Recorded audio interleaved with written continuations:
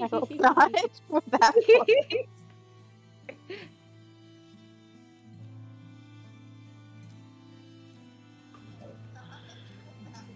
There we go. That is working. Magnificent. Hello, everyone, and welcome to tonight's episode of Forging Fates. That is me checking here. If you're new here, we are building an inclusive space for people of all walks of life through the power of friendship, magic, and tabletop role-playing games. Tonight we have Forging Fate, a sober D&D campaign set in the Critical Role world of Exandria, following our adventuring party, the Fists of Fate. As always, we are partnered with the Phoenix, a non-profit group building a community of people in recovery aiming to end the stigma around the rehabilitation journey from substance use through a sober, active lifestyle. They have an app you can use to schedule in-person or virtual events, including yoga, D&D, meditation, and rock climbing, just to name a few. You can click the link below to download the app and connect with a new community of friends to support your journey. And I'm going to open it up to everyone. Hello, everyone. Hi, Joe. Hello. If you like what we do and you would like to support the channel, you can drop a tip in the tip jar. It's down below. You can get something nice from our online merch shop. You can follow the links for that. Or you could donate to one of our Patreon tiers. There's a bunch of them. Anything you could send our way helps us bring more of this content to you. And you guys can also support us by subscribing and following all of our socials, along with watching, liking, and sharing our videos. You too can become one of the New Age Geeks simply by joining our Discord or subscribing to our Twitch and YouTube channels. Perks include moderated chats, emotes by one of our favorite geeks, Sarah. Hi, Sarah. Hi, Sarah. And chat rooms with the cast and other members of our growing community. Again, thank you, Geeks, for joining us on tonight's episode of Forging Fates. Okay. Does anyone have anything else to discuss before we jump into tonight's episode? You can check out on YouTube last week's Goodberry Cafe, where some of the cast played Everyone is John, and it was a wild ride, hosted by Game Master Dylan. So that's up on our YouTube channel now. That was a lot of fun. That was a good time. If everyone could just give us a heads up if anyone sounds low today. I'll adjust as we go, but if no one has anything else, let's dive right into tonight's episode of Forging Fates.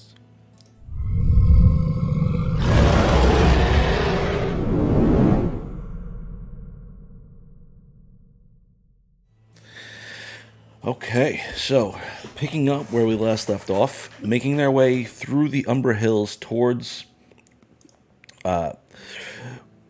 Whisper's old home of Lyringorn, the group on the first day encountered a band of goblins being led, what they would later find out, by a Bargeist, which harangued them on their journey northwards. After dispatching them, they continued on unobstructed for the rest of the day before eventually pulling off to the side of the road to set up camp for the evening. And from there, they began their watches for the evening. Mostly uneventful, with the exception of the sounds in the distance, giving rise to that this is maybe not the safest place in the world. And as they all set up camp and eventually making Tristan refusing to sleep for the evening, eventually seeing something in the shadows.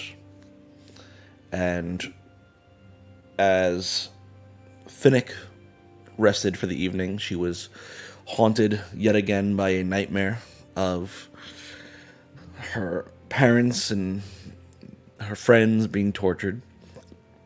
And Whisper was actually accosted in her dream state by her sister, who let her reason for hating Whisper be known before eventually a Fey entity interrupted the dream, pulling Whisper out before any further damage could be done. Right, so picking up from there, Clover being the last one, the last shift, as you watch the sunrise for the day, the shadows kind of creeping long across the hills, seemingly a little darker than you would expect, but nothing seems to accost you on your watch.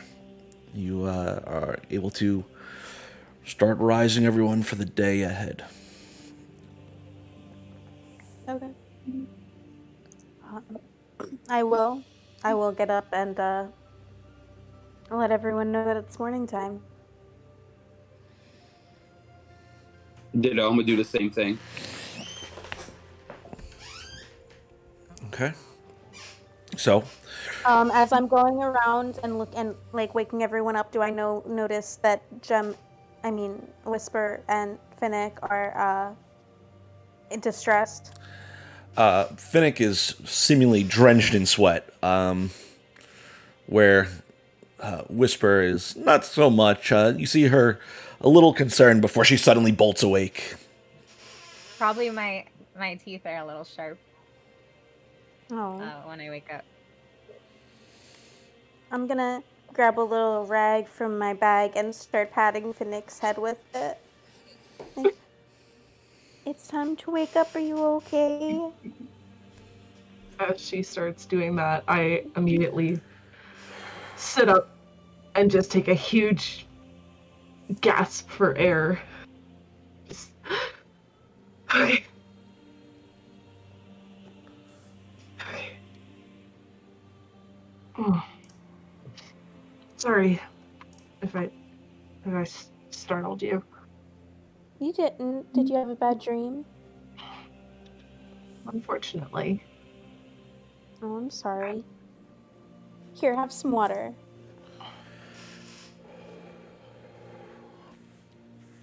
Are you sure that was water? I don't know, it perked me up a little bit.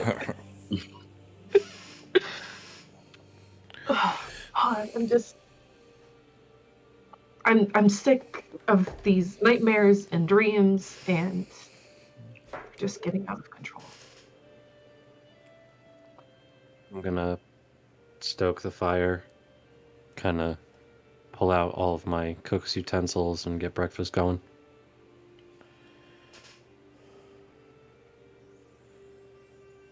I'm gonna sit behind him while he's doing that against any kind of tree or anything and just start playing a flute. Okay. Anything you guys want to discuss, or kind of get your breakfast going and then jump on the road? Yeah. Okay. So I'm just gonna get up, take a quick walk, just sort of walk things off, see if it puts me in a better state of mind. Okay. I want to make sure Talon gets breakfast. Okay, Talon eagerly scarfs down whatever meats you throw in front of him, much like yourself. Finnick, you start to take a little bit of a stroll, looking out. Not a whole lot to the Umbra Hills in this area. It's a lot of just this tannish brown grass that kind of just sways against the wind in this open area. And as I'm walking, I'm just sort of going to be talking to myself. Like, they can't hurt you here. It's just a dream. Like, they don't have control over you anymore. But I'm also going to be sitting there stewing about the whole aberration and aberrant mind thing. Like, that's just one thing I don't understand, like, why they're calling me that. As you are taking this walk, a familiar blue bird flitters down and lands onto your shoulder.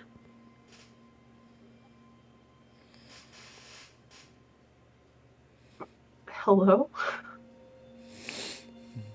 I just sort of look over at it and see if it reacts or anything. It's just head turned, looking directly at you.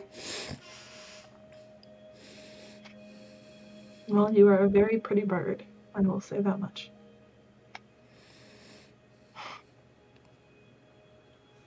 As you continue your walk, just sits there on your shoulder. Then as you begin to make your way back towards camp, it flies off.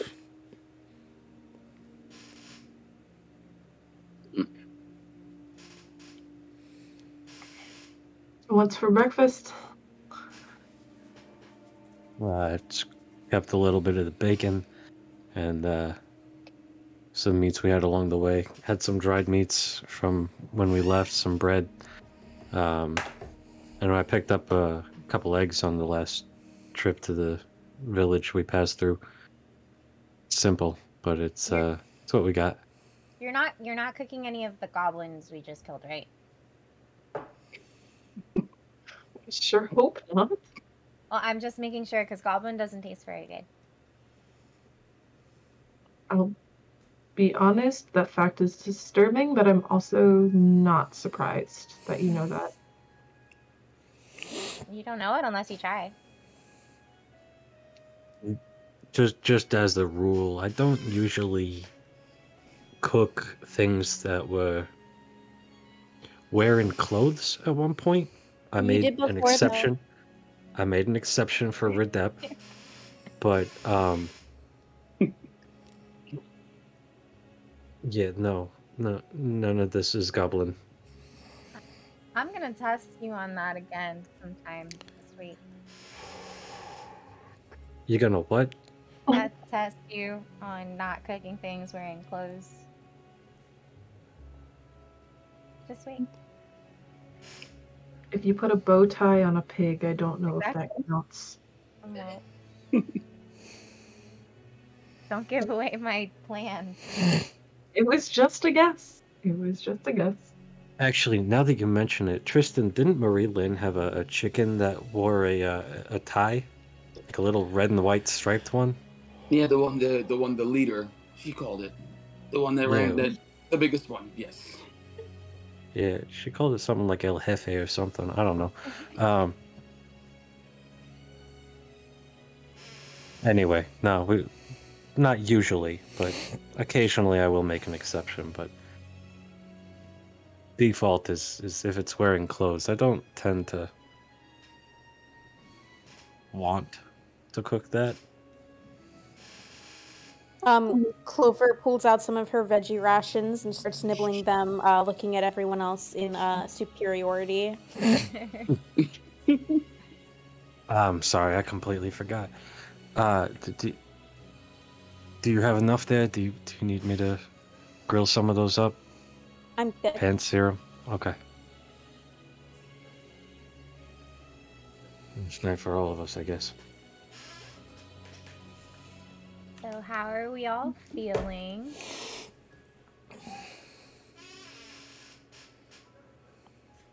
You know, Okay. Could be better, could be worse.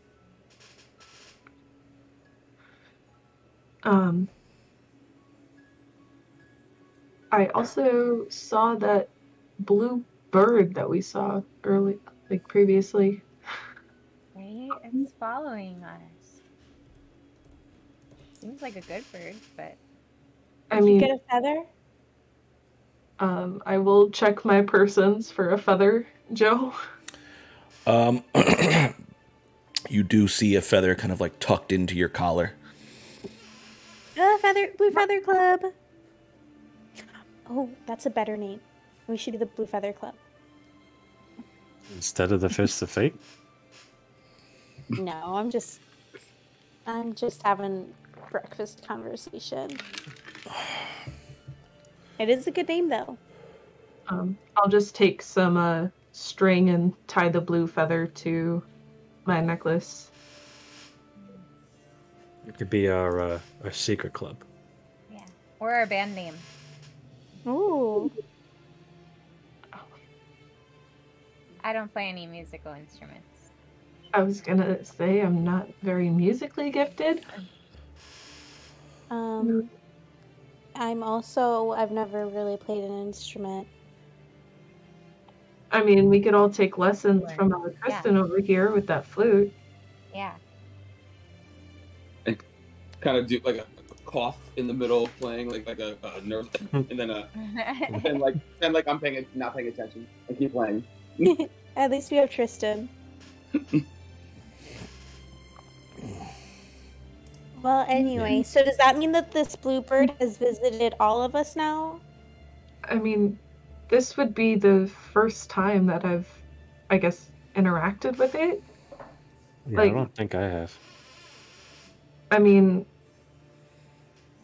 you get, like, at least I know Whisper and Tristan and possibly Clover have closer, or have had previous experiences with the bird. But we all saw it together, though, that one time on stage. Yeah, it's the only interaction I've had with it. Just wait. I'm sure your turn is coming. Oh, I was on my stroll. I was just talking to myself, and then it showed up on my shoulder.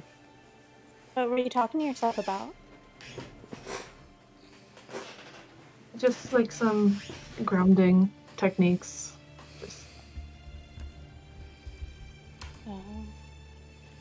Grounding techniques, like you were punishing yourself?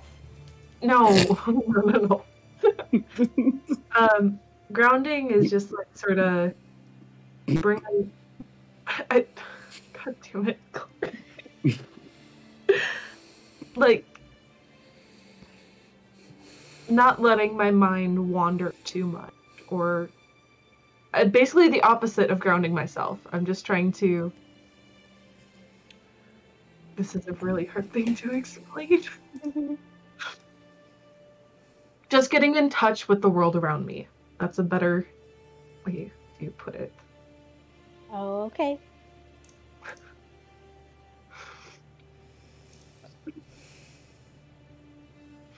That was really good. Well, I hope that you grounded yourself very good. I did, for the most part, thank you.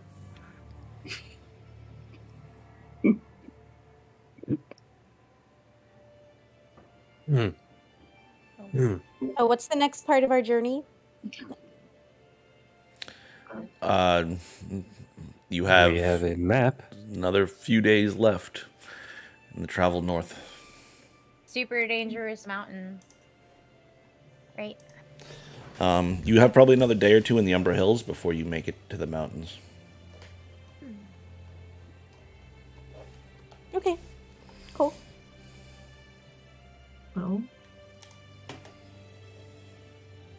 Oh, Tristan, there was a question that I wanted to ask you. He looks over and plays a little lowers his volume in playing, but he's playing and still listening. I mentioned this to Gormrog previously, but I want to get more comfortable with, like, weapons and such. Or at least, like, sort of, like, improving my strength so a sword doesn't feel like 100 pounds. And I don't know if you'd be able to help me out with that. If you want to definitely take some time out of, some travel or or we'll take the same nights or same rests for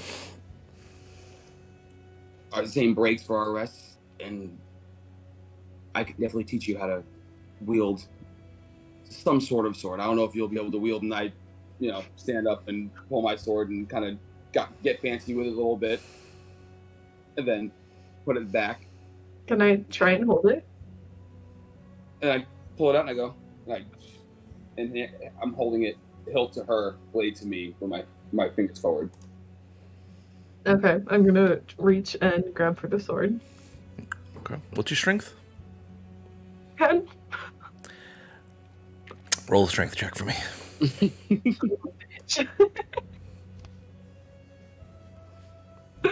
That is a 12. Okay. I mean, you're able to hold it. It's heavy.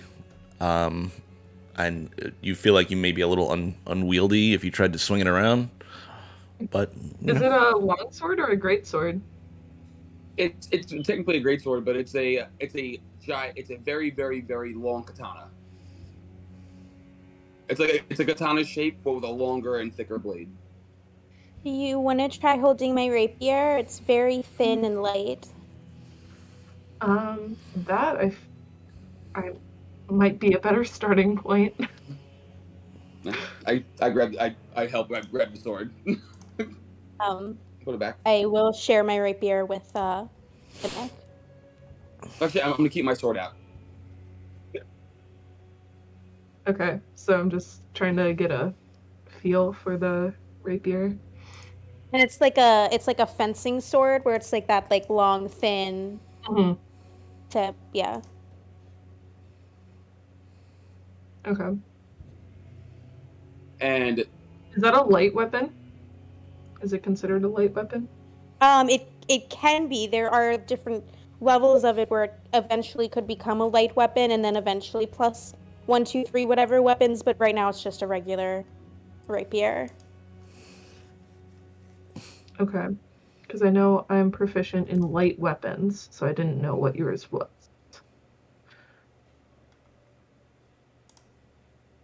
It is not considered a light weapon at this time.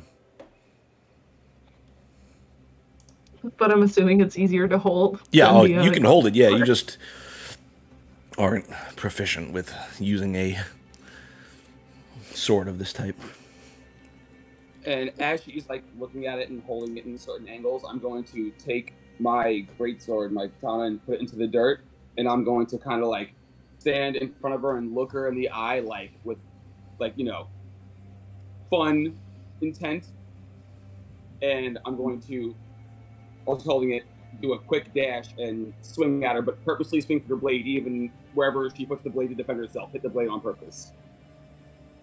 But go at I'm going to hit her with my dagger. I'm gonna pull my dagger out and dash at her, and take a quick swing. I'm gonna hit her, but wherever she puts the blade is where I'm gonna swing on purpose. Okay. Okay. So we're sparring right now. Love that. Sort of. Okay, I don't even know what to do for that. So. Well, this right now this rapier is a +6 if you want to swing at him. But I'm not proficient, so I'm not. That's just what the weapon hit it. Well, I guess that's me. I don't know what. Yeah, it's for you. It's going to be your dex modifier. Oh, I see. So I have no idea what it would be for me, but I'm going to try and counter. It's going to be just your dex modifier. Okay, I'm just going to try and counter his attack. All right, roll a d20. And add my dex. That's an 18. Yeah. I'd say easy enough. You're able to get the blade up and kind of parry the dagger coming at you. Just sort of and curl my eyebrows and tilt my head. I twirl, spin around my hand and put it back where it belongs and go. Lesson 1. We'll get started next time. And then smile and laugh, walk away and start playing my flute, grab my sword and put it back. Kristen, if you ever want to give her a demonstration, I wouldn't mind going one-on-one with you. I stop, turn back with a very, very keen smile, and whenever you're ready, then... I was born ready. I think. I don't know much about that time of my life.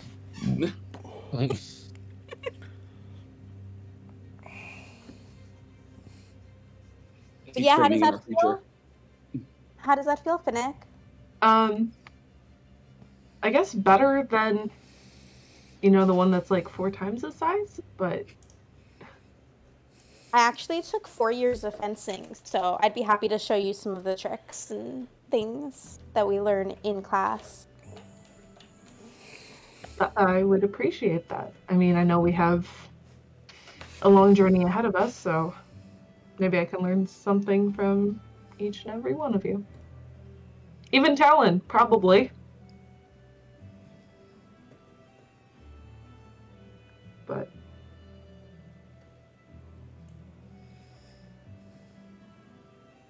All right. Are you all ready to get back on the road? Mm-hmm. Yeah. All right, let's pack up, get on the cart, and head north. I guess. You guess. Yeah. Wasn't this your mission that we caught up to you with? Yeah. You changing your mind? No. Are you just a little nervous? Yeah. I'm a little nervous too. It's okay. I'm like braiding a druid crafted like vine into Talon's like head. Just sits, just happy as a clam. Just okay. So as you all gather up onto the cart, getting ready to launch off for the day, who is going to pilot the cart for the day? I'm going to find a spot not comfortable to lean up against and try to close my eyes. Okay. Even if I pass out. Okay. So not Tristan. I'll lead the cart, I guess. All right. So Glumrug, go ahead and roll a d20 for me. D20. I'm gonna be on Talon, I think. I wouldn't mind sitting up front and helping navigate. Okay. I'll sit in the back of Tristan. Okay. But at some point, like while he's sleeping, I'm just gonna like grab like a little smudge of dirt and put it on his nose. Okay.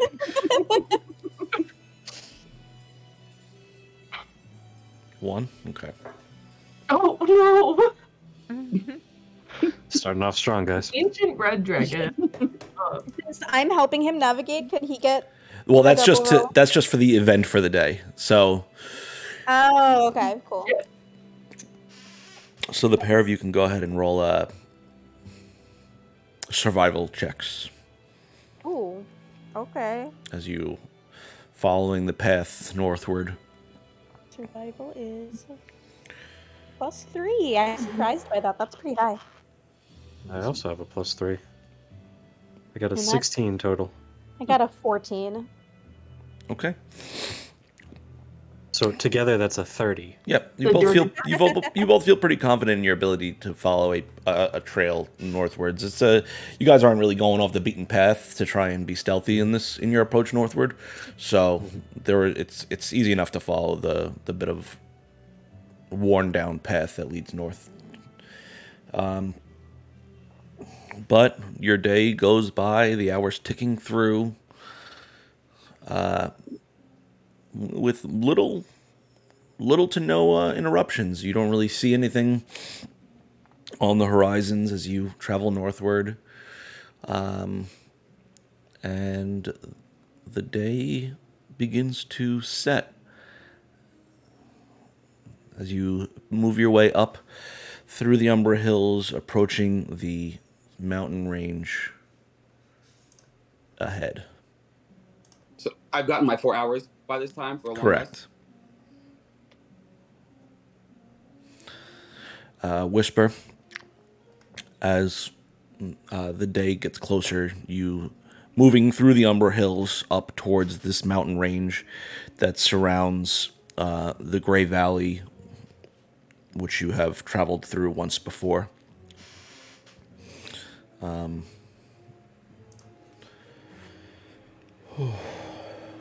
What do you guys want to do?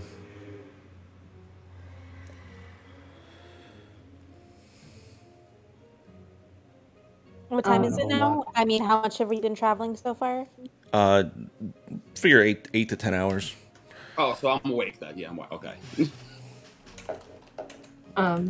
I'm just gonna be. How long is this cart, and would I have enough room to just like lie down? Yeah. Okay, because I'm just gonna be lying down in the back of the cart, just sort of like trying to weave my magic between my fingers.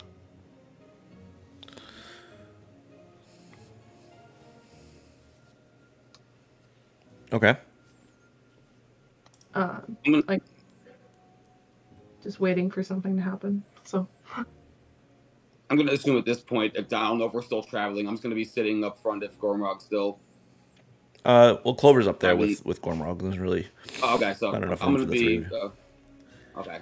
Then I'm just gonna be. I mean, wait till we get You to could stuff. you could still be in conversation if you Yeah. needed to be. Like Oh, okay, it's I don't not know. like there's something dividing us. It's just I'll be out there sitting with them. Okay. So, what do you guys want to do for this day of travel? I'll look around and see what's around. Okay. Roll a perception check for me.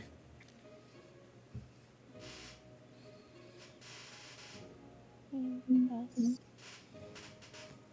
23. Okay.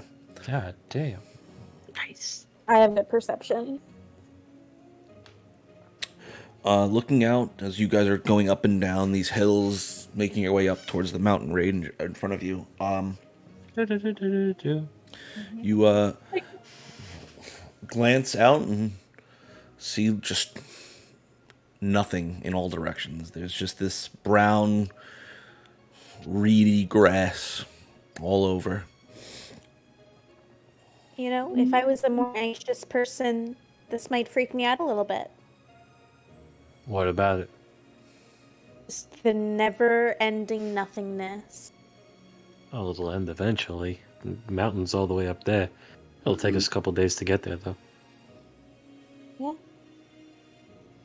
But yeah, I wouldn't live out here. Well, I mean, I have lived in areas like this. We traveled a lot growing up. But Yeah. Lots of this. honestly, the Oh. worst parts are between the hills and the valleys. Prone to flooding, people coming up over the ridge.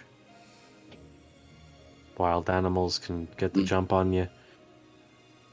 It's the There's worst nothing place worse to be in than these things. the mud. I grew up on a farm and we didn't really travel much. It was very comfy and cozy and we didn't really flood or anything. It was actually like the perfect place to grow up. Sounds nice.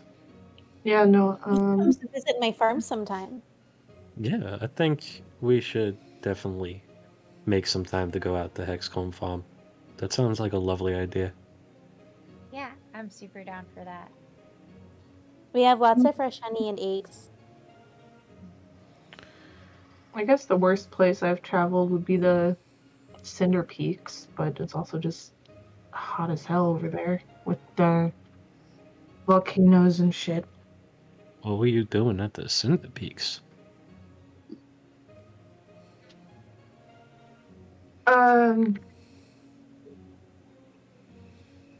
Family business. Which is what exactly?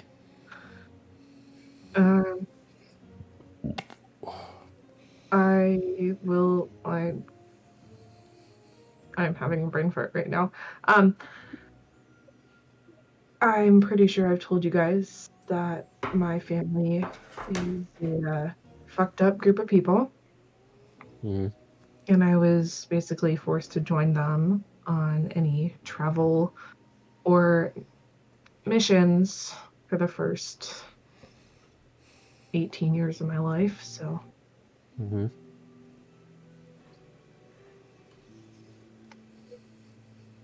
I guess, forgive me if I'm being vague. It's just, I don't really talk about this stuff too often. Hey, well, I'm not trying to pressure you into it. If you're not comfortable with it, that's fine. Yes. We can change the subject. yeah, later I can get more into it. But like, we've traveled all across Isilra. I think I'm pronouncing that right. Mm-hmm. A little bit of Marquette and the Hespit Archipelago. And You went all over. yeah. This is the furthest I've ever traveled. I have not been to Wildmount, though.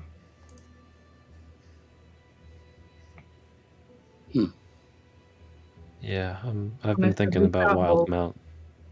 We traveled.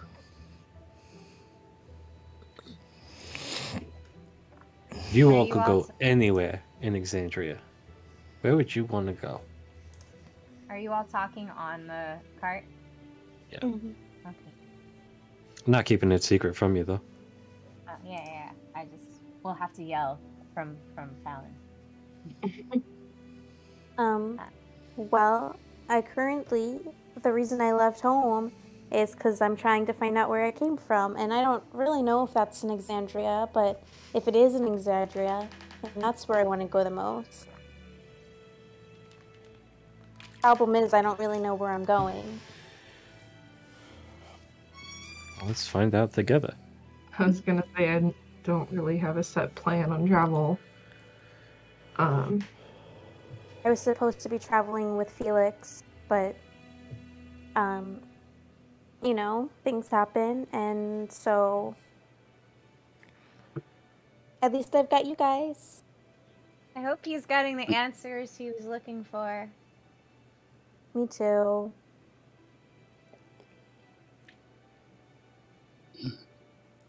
I'm sure wherever he is, he's thinking of you too.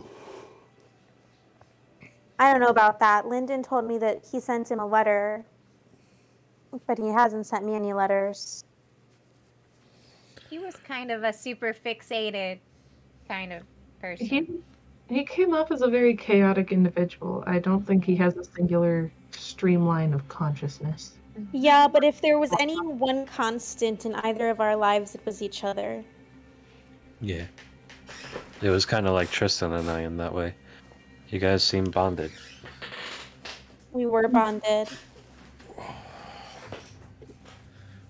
He was your best friend, huh? Well, he was the one who found me. Mm-hmm. Yeah, I mean, it's important to have people like that in your life, but sometimes our paths diverge. But they come back together eventually. Well, I'm sure. I hope so. But if it does, if we do come back together eventually, I'm gonna have a few words for him. And I'm sure he'll be happy to hear every one of them. Now, Tristan, what about you? Where would you want to go in the world? I've honestly given this a lot of thought outside of the Platinum Sanctuary, the main one in Vasselheim. Mm-hmm. It's a beautiful place. I've been thinking about that place a lot lately. The main... Like the home base of sorts? Yes. I've never been. A lot more about that when we have a little bit more time for me to talk about it, because I'm a little in between right now of how I feel about the Platinum Dragon and everything that's happening right now. But to be honest, anywhere I really want to go is home. That will be home for the rest of my life. You want a home for the rest of your life? The same one. I am me and you want to plant roots? Yes. Huh. It's Sounds boring. I'm yelling all this from John's back. What'd you say?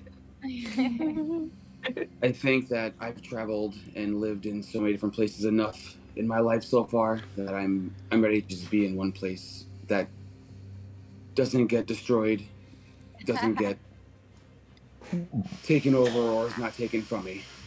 Blown up. Test. Yeah. Yeah, good luck with that. It's part of why we traveled so much growing up. We were nomads. We'd make camp, we'd pick up and move. We followed herds of animals. We traveled all around. Just a very aggressive interpersonal lifestyle that I didn't agree with. That sounds so fun. It's fun at first. It's definitely fun at first. The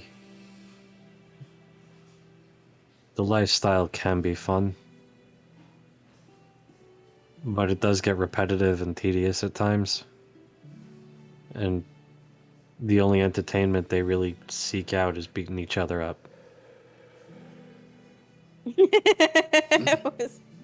Let me repeat. The only entertainment is beating each other up. Like, it's cool for like a month. And then when you get your butt kicked every day for the next month, You stop getting your butt kicked. Then you start kicking butt. Well, you definitely get better at kicking butt with other people that aren't the ones that are kicking your butt every day. I did not. But Well, you kick butt now, so. Yeah. Arguable. I had training once I left my...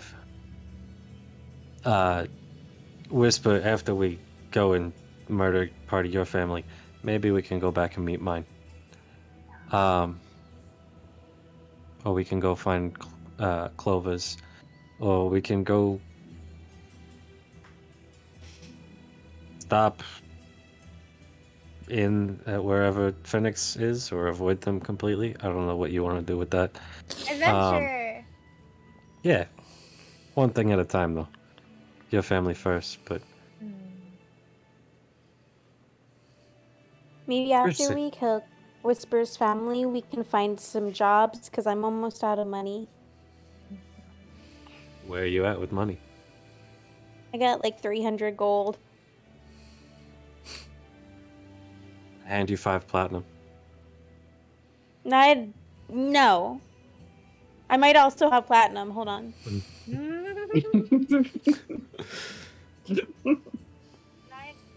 Oh shit, yeah, I have 20 platinum. Oh, I totally could have got more stuff shopping the other day. Yeah, that's another 200 gold right there, friend. I'm gonna keep my 5 platinum. I'm rich.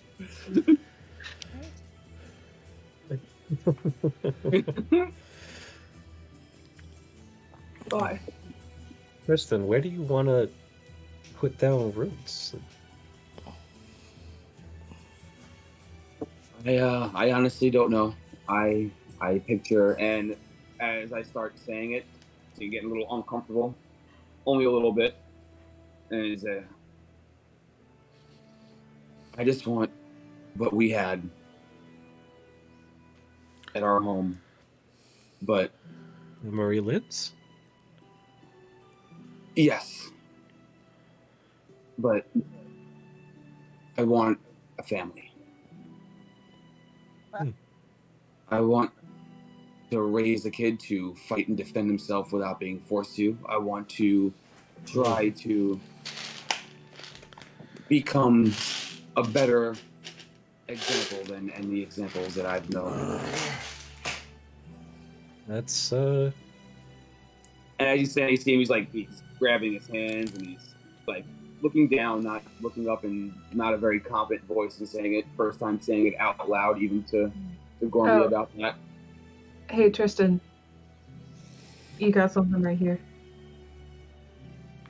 And I just say it sort of playful and try to distract him for a second. I kind of look and I want to touch, but I don't. I don't want to be fooled. So I'm like, no, there's not. Do you want me to roll a deception check? Or do you want to roll an insight? She did put dirt on your face while you were sleeping. Oh, well, then after I hear that, I touch my nose. I look at it and I laugh and wipe. And then I grab part of my... If you want a kid, you got to be prepared for that kind of shit. So.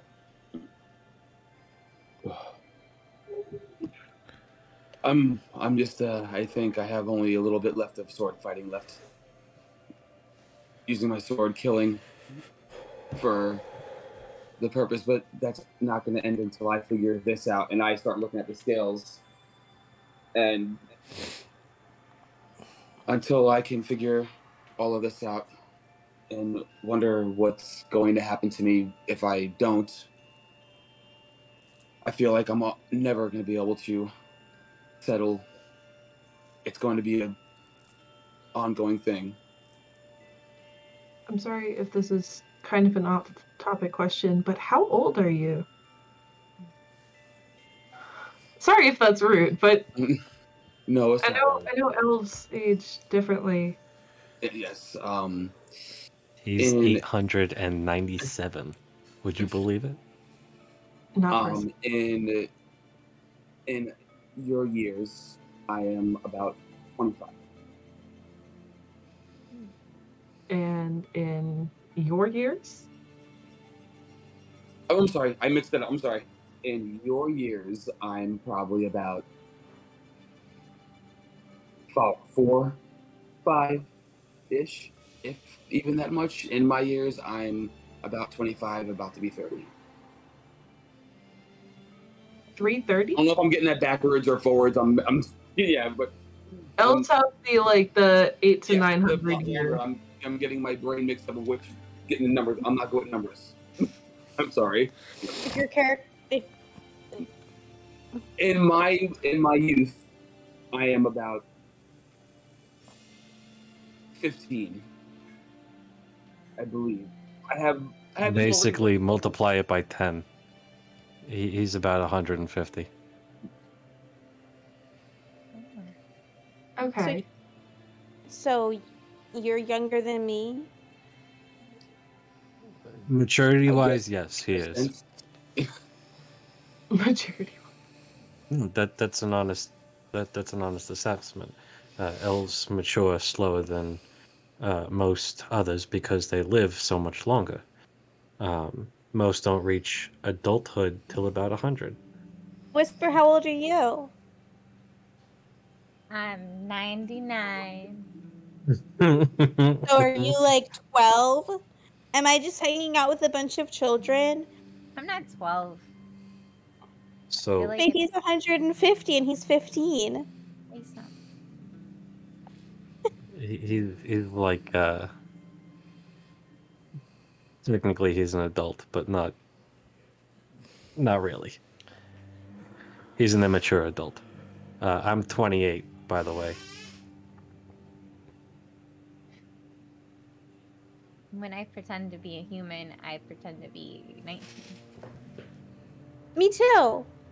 Well, I'm a halfling. I am 19.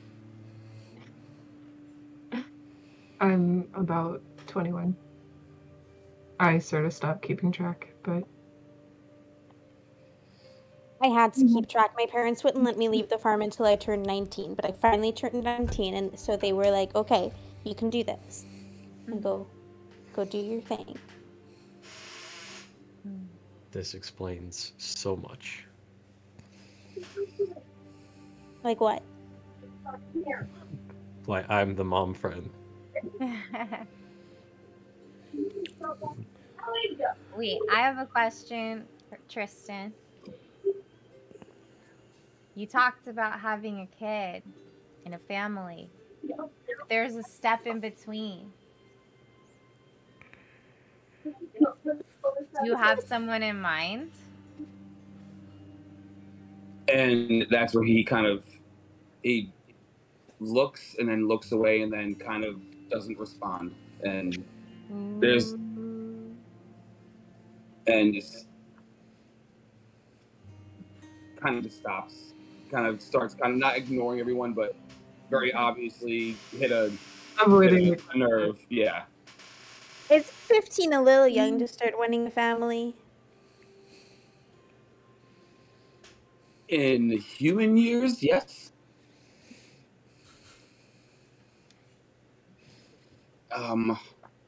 Yeah. I'm gonna start like slowly pulling my fluid out, not to play it, but like just trying to distract myself, and I'm just kind of messing with it after that.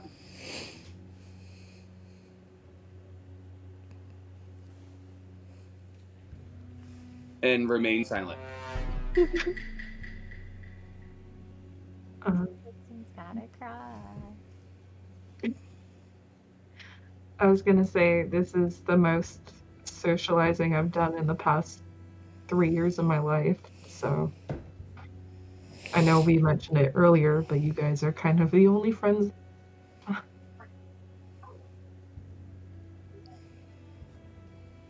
I know. Yeah, it doesn't help that I was an only child and I was isolated for a majority of my youth. So, but I don't mean to bring the mood down, but I do appreciate you guys being so welcoming and kind. Me too. Most people look at me and then just laugh at me and don't want to be my friend, but you guys haven't left yet, so that's really nice. I tried. Well, I don't think you're helping this very. Love, I relate to that particular plight. People see the tusks and they get a little put off. So, when you said you were bullied or, mistreated because of how you looked, I said, hey, what did I need when that was me? So I try to be that for you. I do hope I can find out why I look this way, though, one day. We can make it a goal. We can work towards it. That's the goal. That's why I left home, to find home and to find out why I look like a halfling rabbit. It's cute though. Yeah, I was gonna say, it's a cute look on you. I'm glad you think so. Definitely make it work. Sometimes being this hairy is kind of rough, especially in the summertime.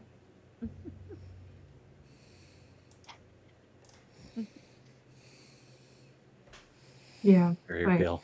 Very, very real.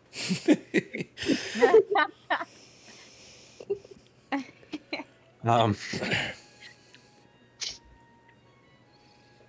gonna take another gander outside and see if anything new has popped up.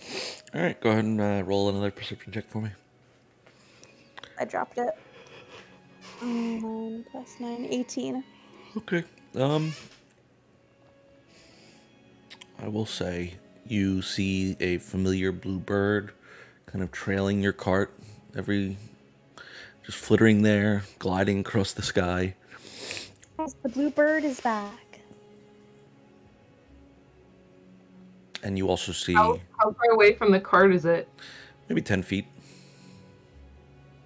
It's spying on us. It Can I try looking hairy. Can I try and form a telepathic bond with it? Okay. Well, because it gets the telepathic speech.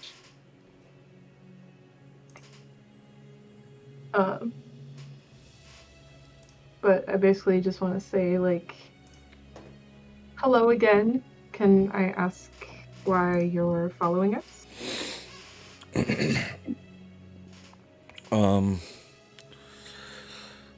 You. Oh, wait a damn minute. I don't even know if that'll work. But I'm gonna try it anyways.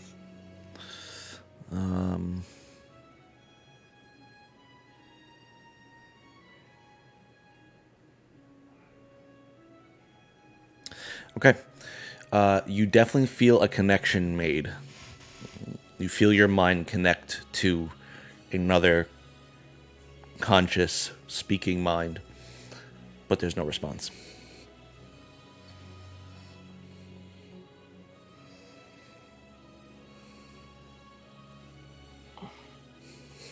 I don't know what to say.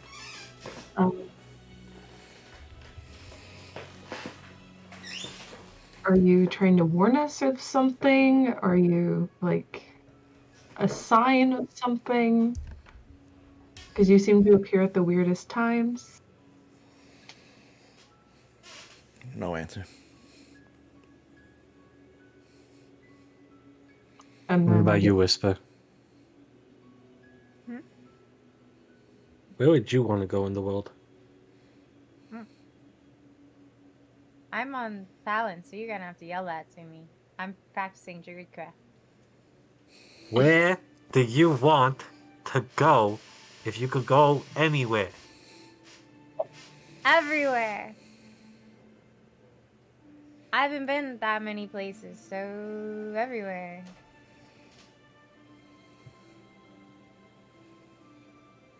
I haven't found a place I want to stay yet.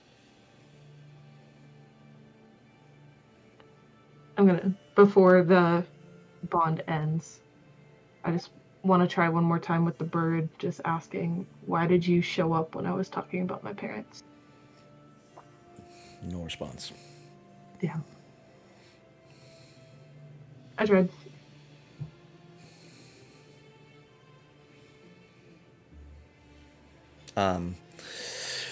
Clover, as you're keeping lookout after noticing the bird, you see on the horizon behind you guys, just barely visible, 3 shapes peek up on top of one of the hills. At this distance, it's hard to really make out what it is, but I don't know what that means, Gormrug. You said 3 shapes. Yeah. Oh, okay. 3. They appear to have 4 legs each, kind of hunched over, quadrupedal creatures. Oh no, guys, we've got company. You said quadrupedal? Yeah. Cool. Okay. How far Whisper, away? you've got company. And Clover's gonna point back on the horizon behind us. Can I tell what they are? Roll either a survival check or a nature check. What do you see with your special eyes? Yeah. My brand! So what time is it about now? It's getting late in the day now. It's the sun's beginning to set on the horizon. What's a 12? They look canine in shape, but they're... I mean, it's hard to judge at this distance, but they seem pretty large. They might be puppies. Big puppies. Do I Clover know would like if... to... Oh, go ahead. I was going to say, do I know if wolves or wargs or any hyena-like creatures or anything frequent this area based on my knowledge as an outlander? Go ahead and roll an intelligence check or a nature check or any check you want that would feel like it's applicable. I'm gonna roll an acrobatics check. Okay, perfect. Because it's the one I have the highest modifier to. I know nothing, apparently. Okay. What did you roll? Another. Yikes. I don't have a modifier to make that work. Clover would like to ready her weapon, and if these guys get within distance and look scary, she just wants to be ready to shoot at them. Okay. They're very far off at this point. Just yep, she's just ready. They don't begin. They don't like break off at a run towards you at all as you're watching them. They just are slowly kind of stalking, staying at range. When, you know, as you guys continue on, you lose them behind one of the hills before eventually they pop up again as they make their way across the ridge of another. Do I see Clover readying a weapon? Yeah. Clover, not all animals are bad. It's fine. It's just if they attack us. I mean, it's just if they look scary. Just they're probably just trying to live their life. But they're following us. Yeah, we were interesting looking. Okay, well, if you go check them out and they're nice guys, then I won't shoot them. Well, I'm gonna leave them alone unless we have to. Well, me too. That's what. Yeah. I just don't want you to attack first. I'm not gonna attack unless I feel threatened. Okay. Okay. So, what's the plan? You guys gonna continue on through the night, or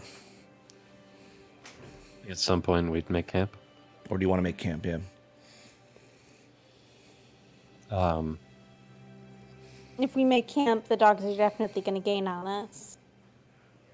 Yeah, I think I would try to find a spot at the top of a hill with a decent vantage point, but enough of a clearing that we can pull the cart to the side of the road,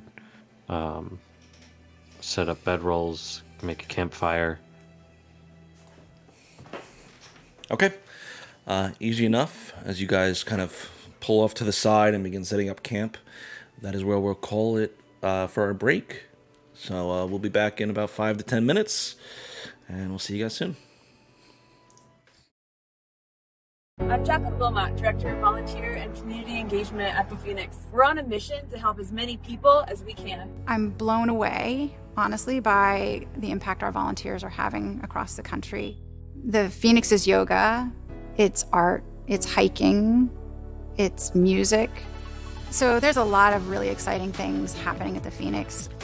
Now, because of our virtual volunteer platform, we can take Phoenix anywhere. All they have to do is pick up that volunteer flag, and it's started.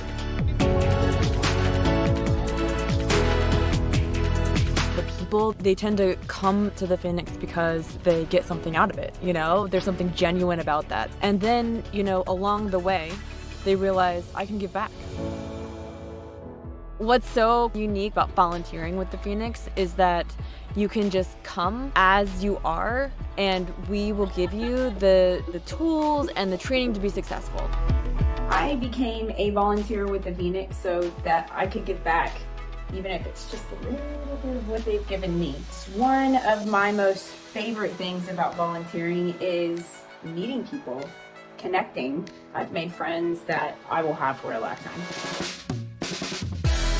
So it's been a dream of mine to be able to bring fitness or physical activities to the sober community here in Long Beach. And so to hear that the Phoenix was already here and doing that was super exciting for me. Service to others has been played a major role in my personal recovery. So I like that the Phoenix lets me combine an activity and some service. I also really like riding my bike, so hand in hand they go together. I love the Phoenix. I don't know, it's just the classes have really helped me come out of my shell a little bit. I have my confidence back, which I didn't have even though I got clean from drugs and alcohol. I feel like my life is taking off, and everybody at the Phoenix is helping me do that. Once Phoenix has helped you rise from the ashes, there's this sort of natural response where you want to do that for other people. And the beauty of that is as soon as they find that strength and fortitude in their recovery, they're reaching back for the next person. And if we did that across the country, imagine how many lives could be touched. So join us in this movement. Whether you are in recovery or an ally, you have something special to offer. Whether you are looking to lead events or support events, you already have everything you need to bring the Phoenix alive in your community. Get started today. We can't wait to make a difference alongside you.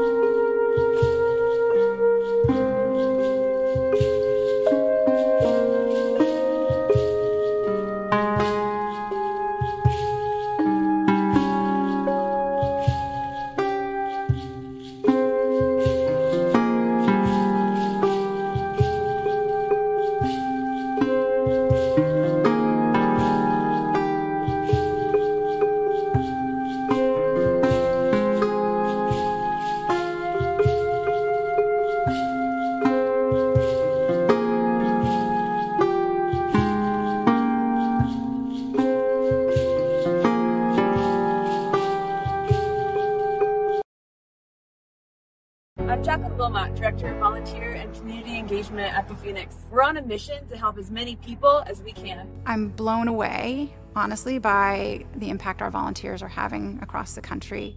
The Phoenix is yoga, it's art, it's hiking, it's music. So there's a lot of really exciting things happening at the Phoenix. Now, because of our virtual volunteer platform, we can take Phoenix anywhere. All they have to do is pick up that volunteer flag, and it's started. The people, they tend to come. And we're back. Okay, so picking up where we last left off, as you all set up camp atop a hill, less than a day's journey from the base of the mountains. You all set up camp and begin to prepare yourselves for the evening.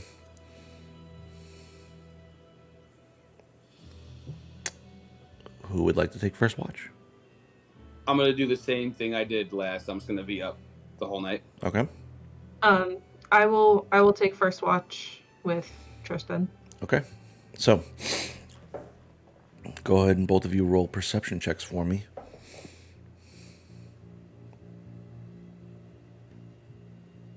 Mm-hmm. 19. Not natural 20. Okay. A dirty 20?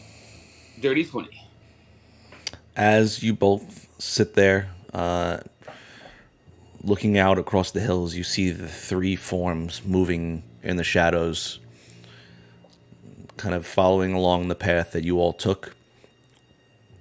They're still a pretty good distance off, and you only just barely see them as they silhouette against the hilltops. But they are still out there, making their way closer towards all of you. How far off would you say that they are? You're probably clocking them out at about a mile. All right, I'm going to go up to Gormrog. I don't know if he's sleeping or not. Mm-hmm. Probably. If he's sleeping, I'm gonna give him a little, nice little cheek. And I'm gonna go like, so they're about a mile back, and we're still being followed by those animals, if that's what they are. I would advise that we actually either keep moving or pay attention to this, because I don't trust it.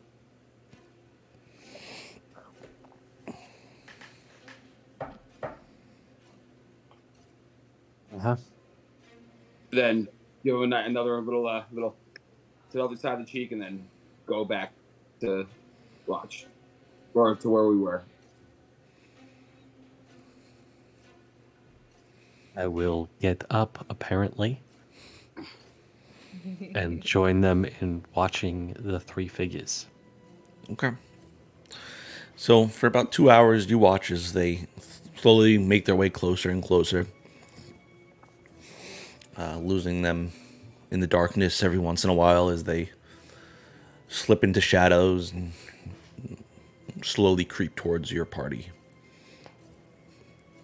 Do you think we should get the rest of them up? I'm kind of a mind with Whisper here. If they don't do anything to us, we have no reason to do anything to them.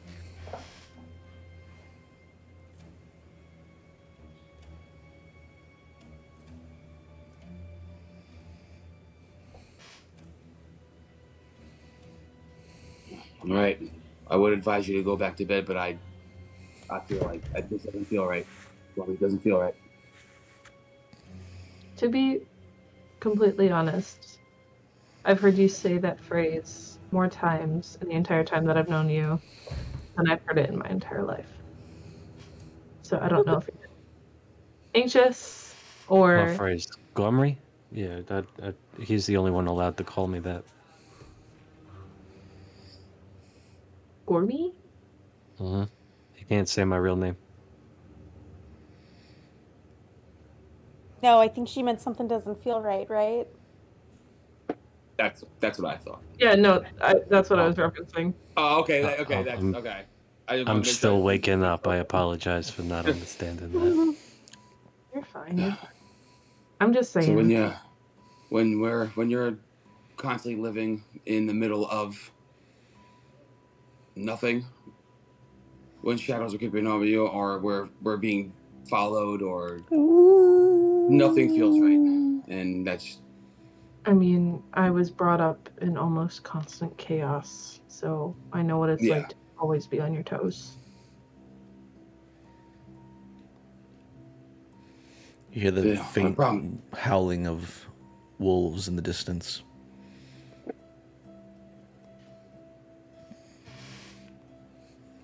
Yeah, they do that.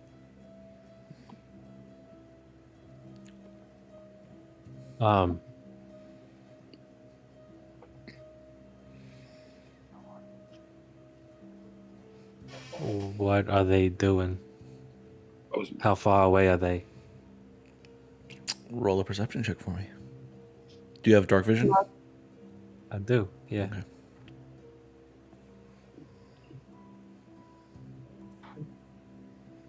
With a +3, that's 14 total. Okay. Looking out, it's you see them moving through the shadows about at this point maybe 3/4 of a mile off. They're definitely making their way towards you. Well, this is the reason we take watch, right? Like, if they get too close or if they end up causing trouble, then we have people awake to keep everyone alerted. If you want to go back to sleep, Gormy, or lay down and relax, I'll hold it. But, just beware of our wits. You know, it must be nice having to only do like a 4-hour nap. I mean, that's all he needs, but it's not what he takes. He usually sleeps like an entire day. Never seen an elf sleep as much as this one does. But I'm just saying, like, it's nice. It seems like it would be nice to have more time in the day. I won't lie if I said it hasn't saved my life more than once. Okay. All right. Yeah. I mean, my sleep gets interrupted anyways, but it would be nice to not have to sleep for so long. Kind of jealous of elves. What do we?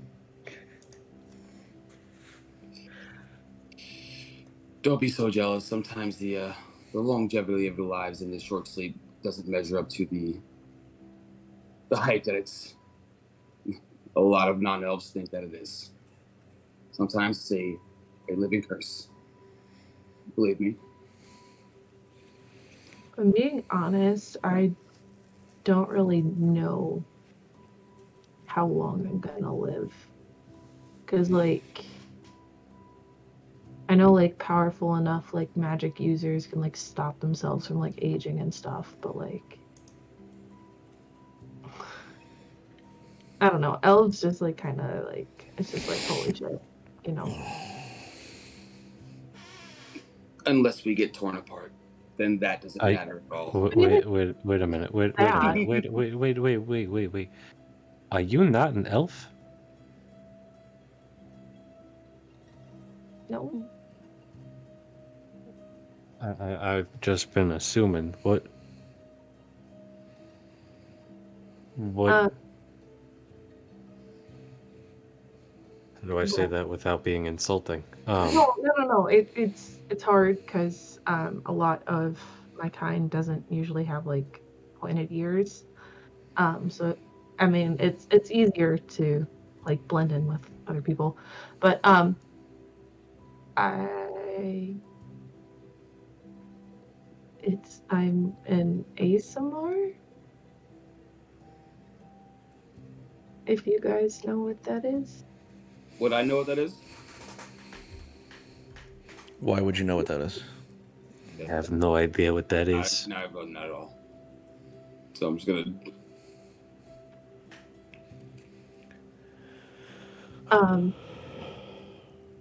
Forest people, plains people, city people. I don't know how to describe it other than, like, we have wings. Bird folk. What? You don't bird folk like Aarakocra or Kenku. I don't have feathers. Yeah.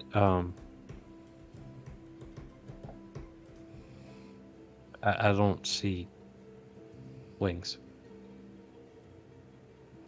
I don't really like to show them off.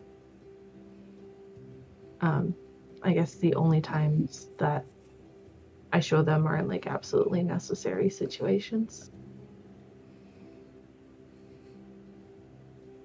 And I know you guys had mentioned earlier about being bullied or shamed for your appearances, and mine has also caused similar experiences.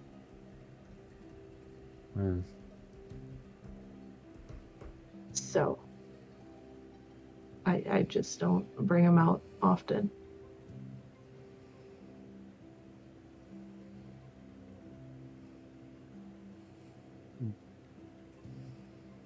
People judge you because of how your wings look? Yeah. Okay. Okay. They changed drastically within a very short amount of time. And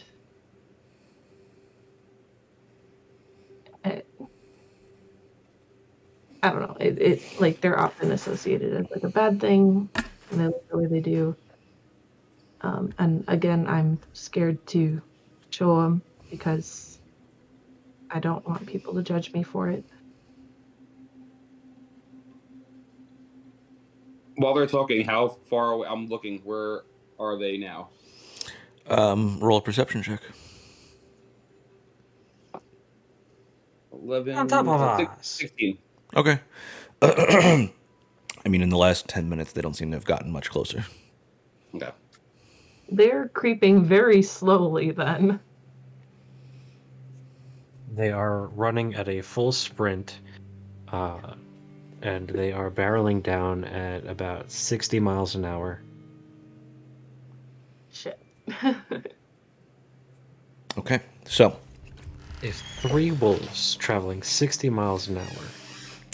As you all are having your conversation and keeping track of the wolves approaching, Whisper, you find yourself once again in a familiar forest. What would you like to do?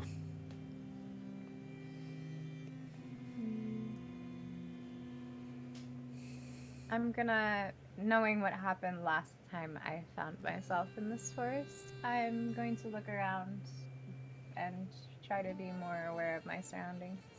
Okay. Roll a perception check for me.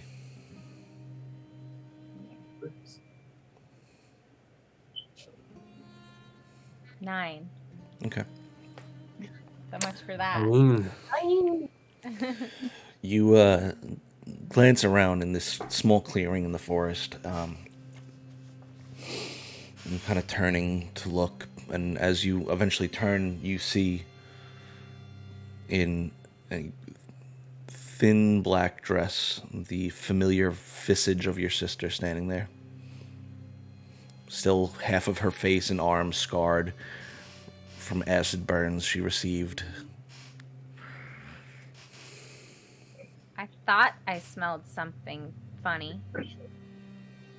You're so funny, Fifth.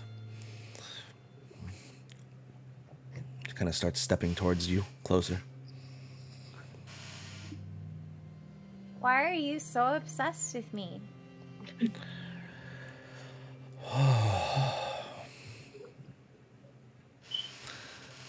Little Lila, I promise you,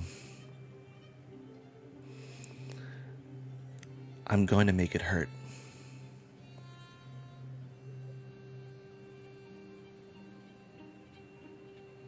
Why? Why? Why do I matter so much? Look at what you did to me.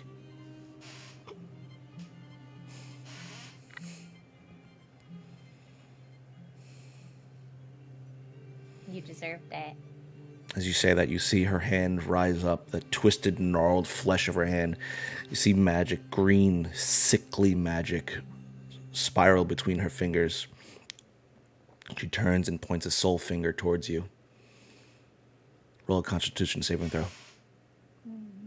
Ooh.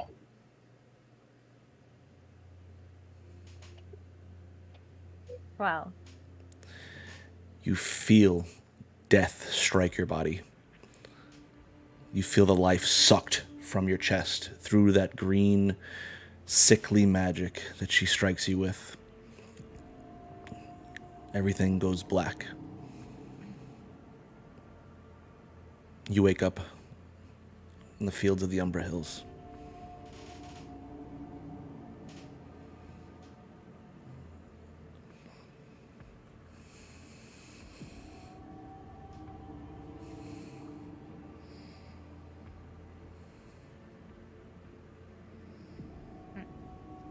Is anyone else around me? You see Gormrog, Finnick, and Tristan towards the edge of the fire, kind of looking out across the hills. You see Clover asleep a few feet off from you.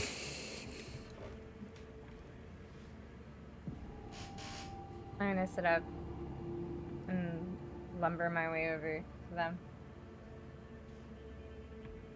I think my sister is waiting for me. I'm just gonna wordlessly just hand her some prepackaged food.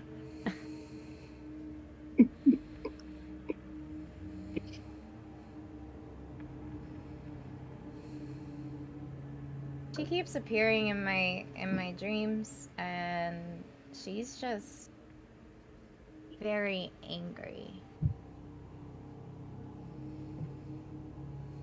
Do you know why she's angry? At me. What? She's angry at me. She says she's gonna make it hurt. Like she hasn't made me hurt before. Sounds like somebody has a vendetta. Yeah, she's kind of obsessed, it seems. But it's really weird because it's like she's doing stuff to me in my dreams, and it's like I'm feeling it. Is that normal? Is that like a magic thing? I mean, when I have my nightmares, I feel everything. But Does it actually like affect you, or is it just like a dream feel? I mean, you've seen me waking up sweating, and often my nightmares are filled with fire, so. But of other dreams I've had, like it doesn't affect my actual physical body. Yeah, that's what I'm. It's like, I guess I'm just wondering if she could actually hurt me in my dreams. Because I don't know. I'm no magical expert here, but looking her over, do I see any wounds? Does she look okay? Don't see any wounds. Looks a little shaken. Her skin looks a little pale. Roll a medicine check. Don't get very many of those. 17. She actually looks pretty pale, considering. You notice the vein across her neck. Doesn't seem. What about it? It's you're looking at it, and you'd see it pulse rapidly from someone woken up from a dream in the way, but it doesn't seem to pulse.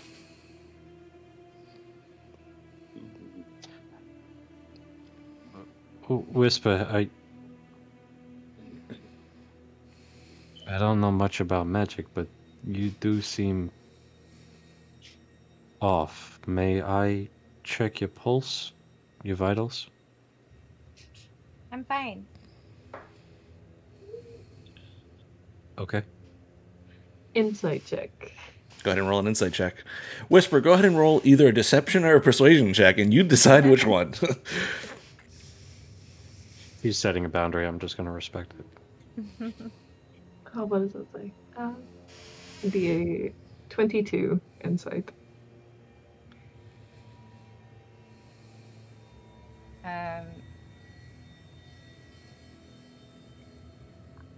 I did not beat that. Okay. So... Clearly lying.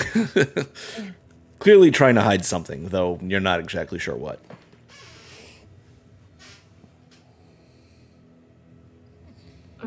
Whisper, if you're not okay at all, like if you have anything concerning happening, you can tell us.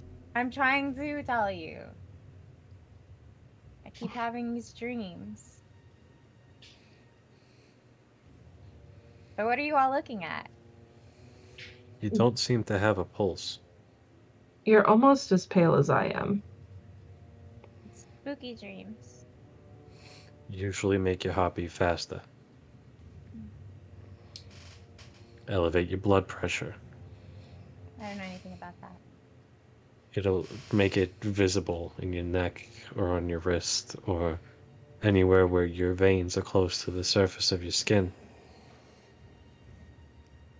I don't know if it's going to help, but I'm going to try to use magic awareness. Using her as the not obviously. And see if that does anything. What does that detect again? I'm sorry.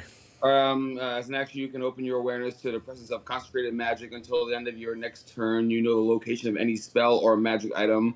Or it's a spell, I figured spell or magic item. I don't know if they were separate or not. Within 60 feet of you, if it isn't behind total cover, when you sense a spell, you learn which school of magic it belongs to. Where is the item, Whisper? In my pouch. Your pouch? Mm-hmm. Okay. Technically, side sling. Technically in total cover. Nah. Though I will say, magical? What? It was the location of any spell or magic item, so I didn't know if there was a spell or if the spell and magic item were separate. I will say, Whisper is radiating a level of magic that is unusual for elves. Okay. But I don't understand the school of the magic or what kind of magic it is. It is raw primordial magic. It doesn't belong to any school. Okay. We've only seen that once before.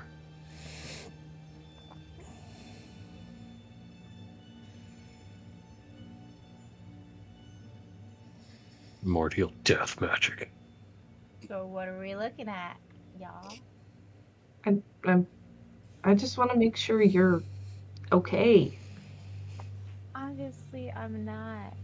I just want to move past it and get this over with. Just know if you ever need anybody to talk to. I'm right here. You all are here. I know. But are the puppies still here? Yeah, they're about a half mile out. Puppies.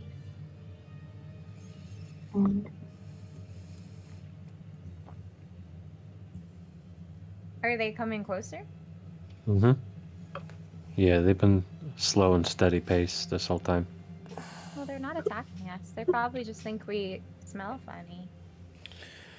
We do smell kind of funny. We should probably take a bath soon or wash up soon. After, yeah. I don't know. Next place with any kind of civilized society we stop, we definitely should. Okay. Well, because that last town we were just in is the last stop before Larringorn, wasn't Yeah. it? Mm-hmm. Yeah. Yeah, Oh, it's we're gonna just be a gonna be couple smelly days. for a while. It's totally fine. Well, then we Uh-huh. shouldn't be surprised that puppies and animals are like, what the fuck is that?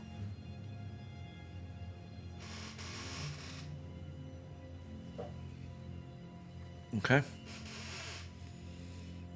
So what's the If plan? you, What? No, I was gonna say if anybody who was sleeping recently wants to relax again, I will keep watch Oh for no, the I'm rest of the night. fine. Just if you hear a loud something, it'll be time to get up really fast. Mm-hmm. Yeah, I'll be honest, I don't really want to. I don't think I'm sleeping tonight. I am. Good night. I would assume he would shoulder bump me as he walks past me. No. I just I tap my forehead to yours and keep moving. Okay. I'm not gonna lie, I like that forehead tapping thing. He's It's very. It's nice. he's the only brother I've ever had, and I plan on, and I look back on forward, and I plan on keeping it that way for a long time. I've had family members and people I've trusted who have had my back, but he's the only brother I've ever had. I guess there was something I wanted to ask you, because with your whole family situation, because I know that was brought up a little bit when we were dealing with the myriad. If you don't want to talk about it, that's fine. I was just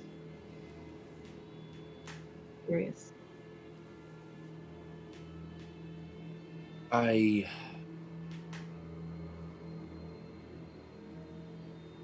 My family's a very complicated situation. I understand that family is just terrible, and I don't know. I was with my family, and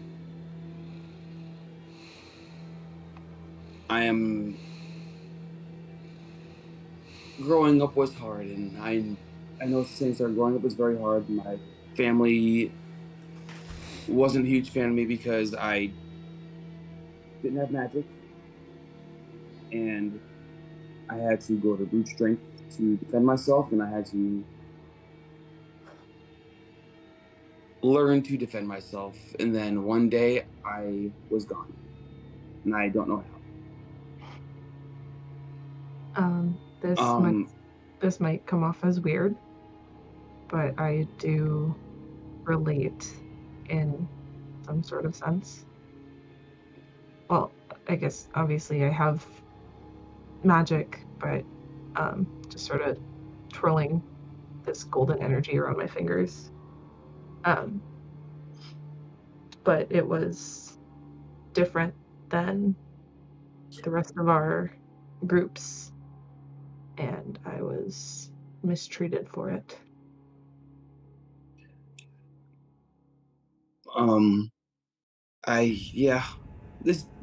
It's the same story but opposite. He stops for a second, kind of goes to one knee, playing with the dirt while talking, not looking directly at her, and is my family brought me down a lot. My mother was the only one who kind of told me that I was worth something, but everywhere else, other families, my father, and the rest of our entire family put me down for not having magic. I was the only one in my entire, I'm going to go with village, society. I don't remember too much because I was very young when one day I was just gone. Did you run away? No, actually, the very opposite. I was trying to make a space for myself inside the society, and then one day he gets into that space where he's getting ready to talk about it and stops for a second.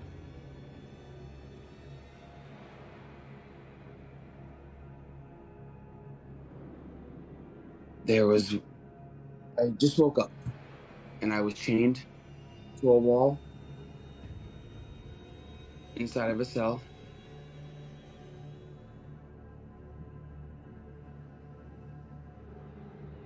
And I wonder, and he starts looking across, changing the subject. Do we know where the wolves are? Do we,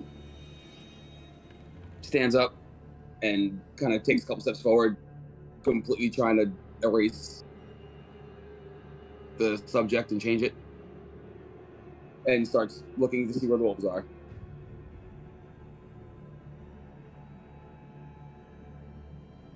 You're muted. I'm gonna lean over to Whisper. Oh, I'm not sure if I was gonna be there. Okay.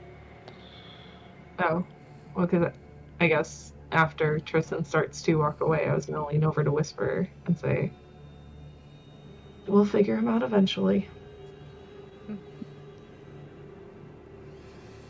As you, Tristan, step up and begin looking out into the darkness again, you see one figure about 150 to 200 feet away from you. Large quadrupedal wolf, slinking in the darkness, not hiding. It sees you and begins to make its way toward you slowly.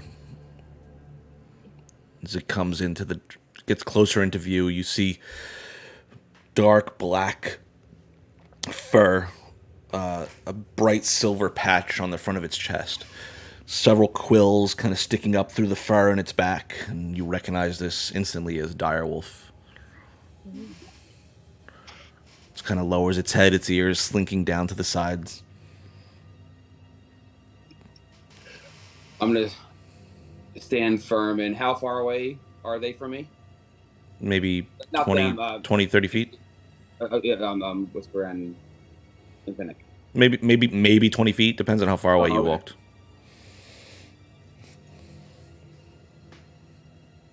I'm going to stand firm, and I'm going to, hopefully, if they're close enough to see, make it very obvious that I'm going to start pulling my sword out. Wait. No, I'm not. Like I said, not. Like, I'm grabbing my sword to pull it out. Okay.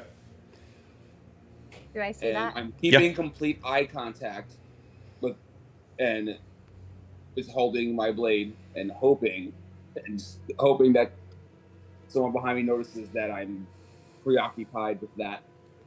But I'm not making any sudden movements. And I'm just going to sit there and stare until it makes a move or what happens, until whatever happens.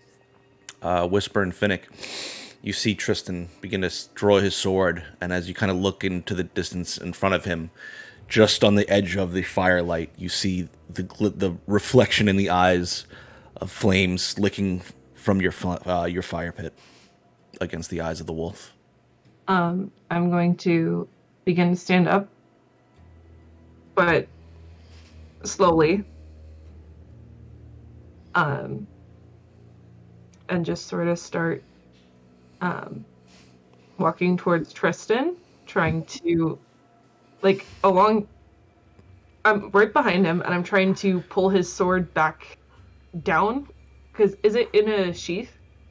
Yeah, it's a sheath on my back. It's inside of my... to pull it down, just so he sort of gets a hint, like, don't fucking do that. I'm not going to resist. As I have it only out a little bit, I'll just sort of, like, smack his hand. Just if we don't come off as hostile, then maybe they won't have a reason to feel threatened. I'm gonna walk forward towards Tristan, seeing him pulling out his sword. I'm gonna walk forward confidently but not threateningly, to see how close the wolves are. As you make your way next to Tristan, the wolf is continuing to walk closer and closer slowly, its ears tucked down. You see its hairs across like the ridge of its back all standing on end. It's definitely an aggressive posture, but it's not lunging at you. It's just trying to slowly inch closer. And I'm not breaking eye contact with it. Once I get up, as I see it's walking closer, I cast Speak with Animals. Okay. And I want to step forward confidently, but not in an aggressive posture. And be, hello, friend. I see that you've been following us. Is there something that you need? We want food. Well, we've got food. We can help you with that. Roll a persuasion check. Can I also take out one of my pocket kebabs? Because I've got 4 left. Sure. Does that help my persuasion check? Pretty small piece of meat, so I'm going to say no. Okay. That is 16.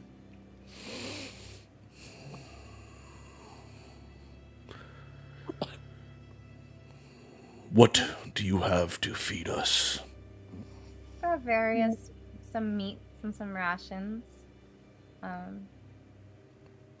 What are you looking for? Something to fill our bellies.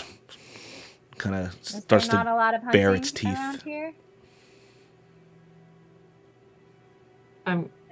Not a lot of hunting around here? Not enough. I'm just gonna start slowly backing away so I'm closer to Clover and Gormrog. Okay.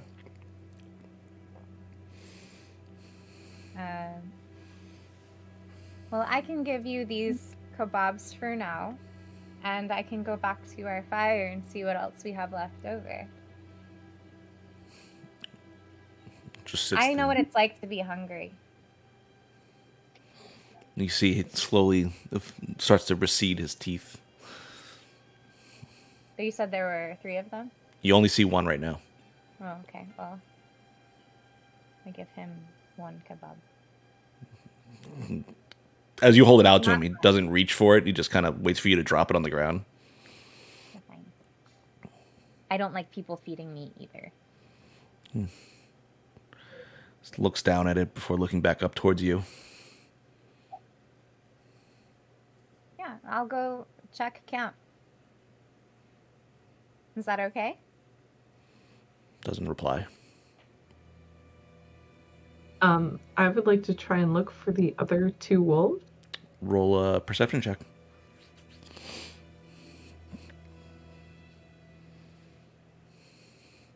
Ooh, is another 19. Okay. Looking out into the shadows, you try and scan around for the other 2 wolves, and you see 2 figures moving in the shadows closer and closer towards your sleeping horse. God damn it.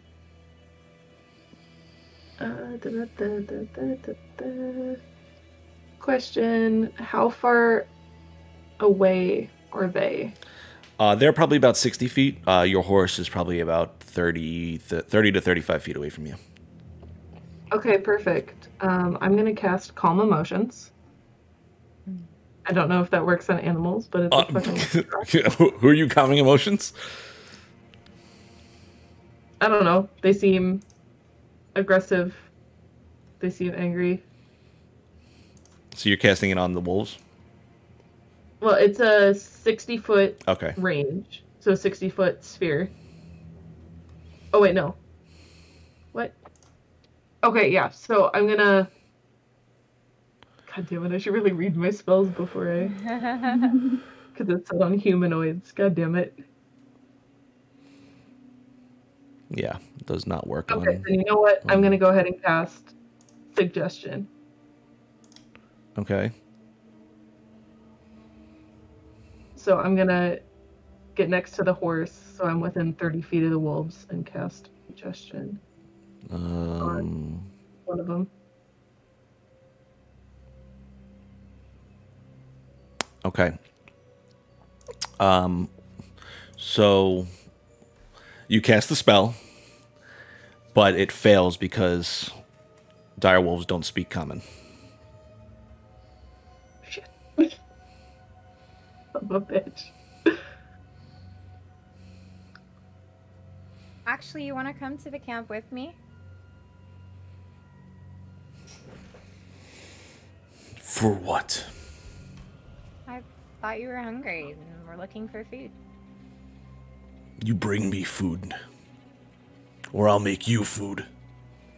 Okay, we don't have to be feisty with each other here. I'm trying to help you. What's your name?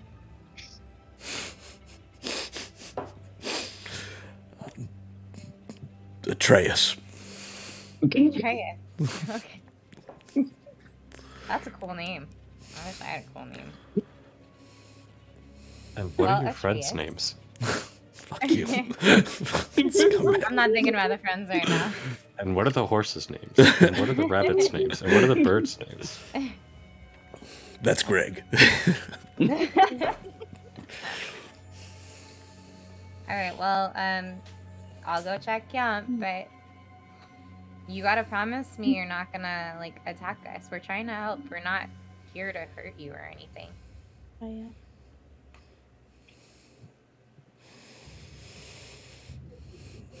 Roll a persuasion check.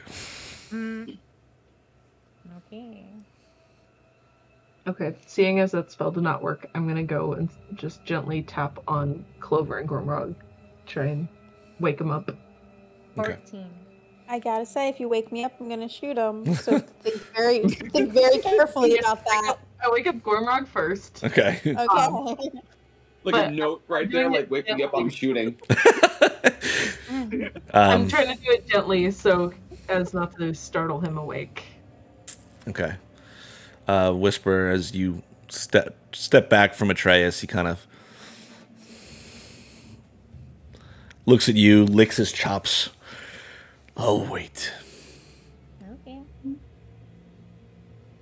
I'm gonna walk to camp, but like keeping one eye on him. And if I pass Tristan or Finnick, I'd be like, they're looking for food. They're very hungry, apparently. And I've only got a short more time I can talk to them, so we should give them some food. We got 2 of them eyeing up our horse, so... That's not allowed. Then do something. I go into my bag. And I pull out 5 days worth of rations, which I would have made myself from salted meats and breads and all sorts of other things. But 5 days for people should be enough for 3 wolves for now. Yeah, maybe. So I'm gonna hand those packages up to you. Hey, yo, Atreus. Hey, yo! In wolf. Hey, yo. Oh, yeah. How does that sound in wolf?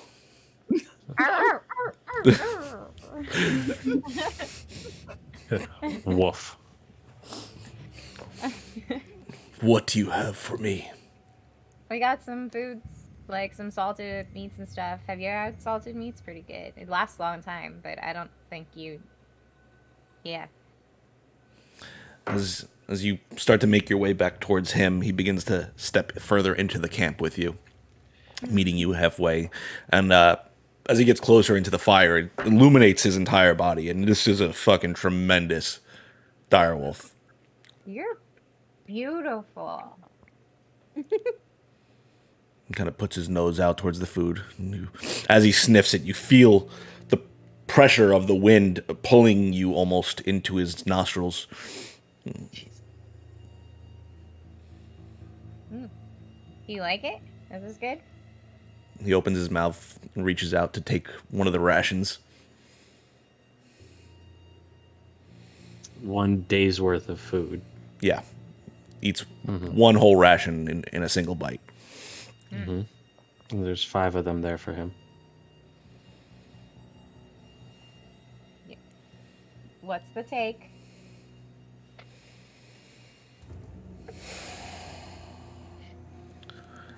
You see him turn towards your horse.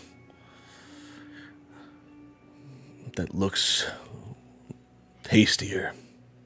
Okay, well, the horse is off limits. I know he's not insulting my cooking. I know he's not insulting my cooking. Why, yeah, yeah. Uh-huh. This is what we've got. I will say roll one last persuasion check. I'll give you advantage because you're offering him some delicious cooking. Mm-hmm. I also have fruit that I may possibly offer up.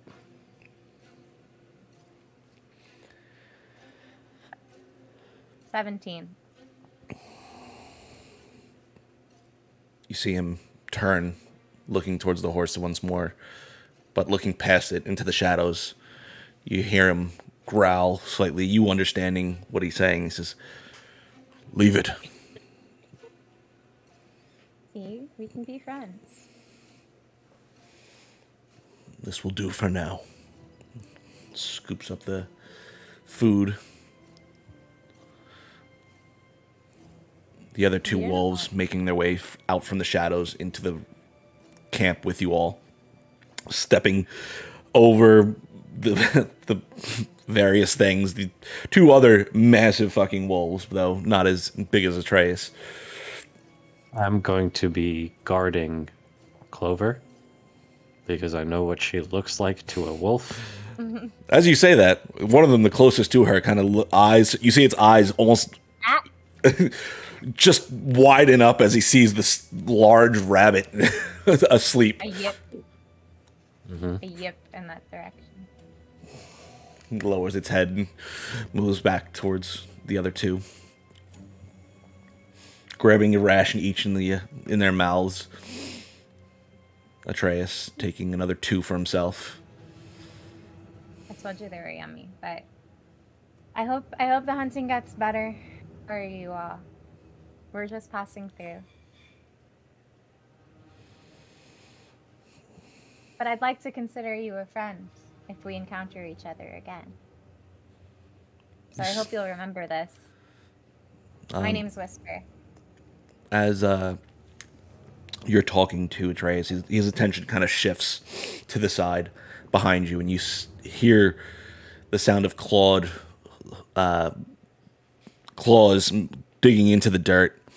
You see over your shoulder the large beaked head of Talon.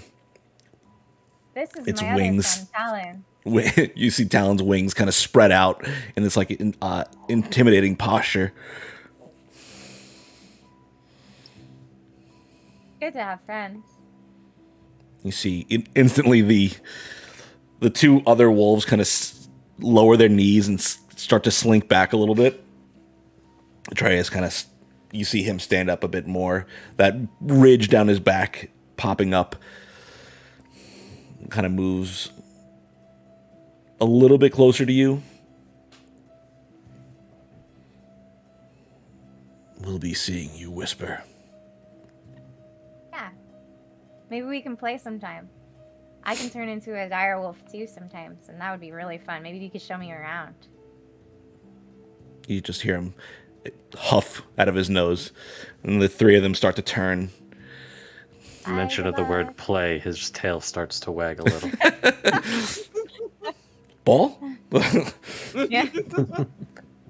I love having a druid here. Herself. Turn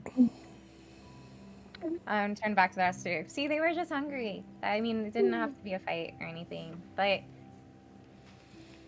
Yeah, hunting's really scarce around here, so I don't know if we'll get away with that again.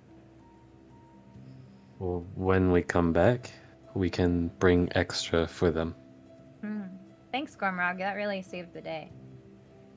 I didn't want them to attack our horse. I would have to kill them, and I don't want to kill a beautiful dire wolf like that. Yeah, I'm just worried about having enough for Talon now. Talon can fly. He's a good hunter.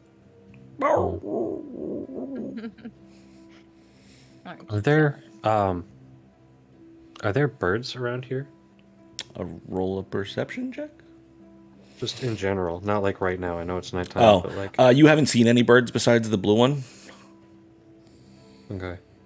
Talon ate them all. Yep, just taking them out. Well, that's kind of the question. Like, can he eat birds? And like, if we find wild fowl of any kind, can we cook those? Just trying to think, like, are there pheasant? Are there... over the course of the last 2 or... days, you haven't seen almost any actual animals in this space. Yeah, that's upsetting. We'll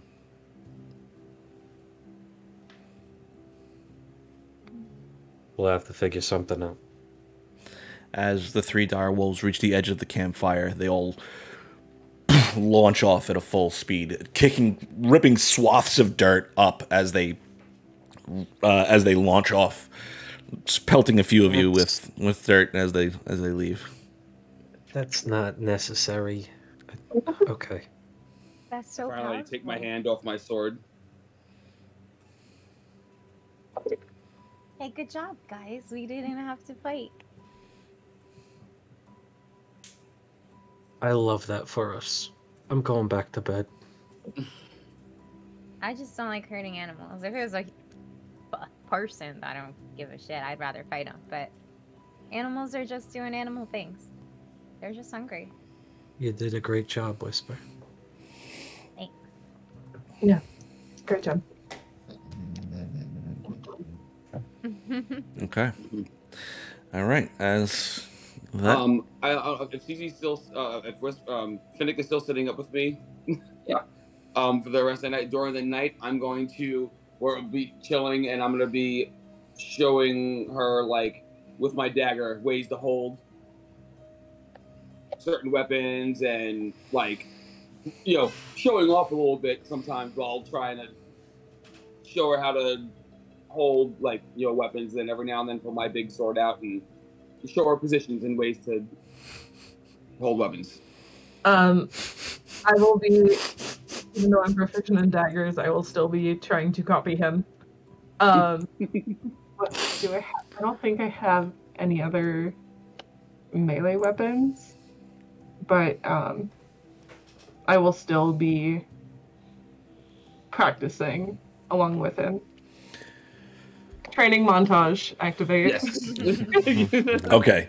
As you two finish up your shift, training with Tristan's big sword,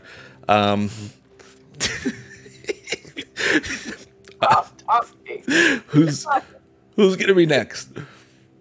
Who's picking up the next shift? Chris and I were gonna stay up the entire night. Okay. So. Okay. So, a whole night. Yep. Okay.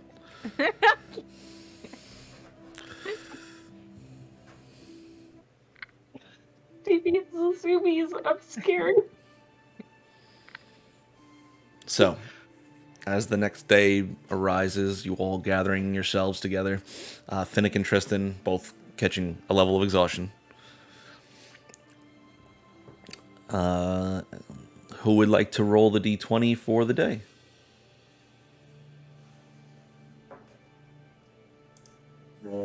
I can do it again if. Let's have someone else do it, and someone else do it every time. I'll roll it. Didn't you roll it the first time, Tristan? Did I? I don't know. I think you did. Okay.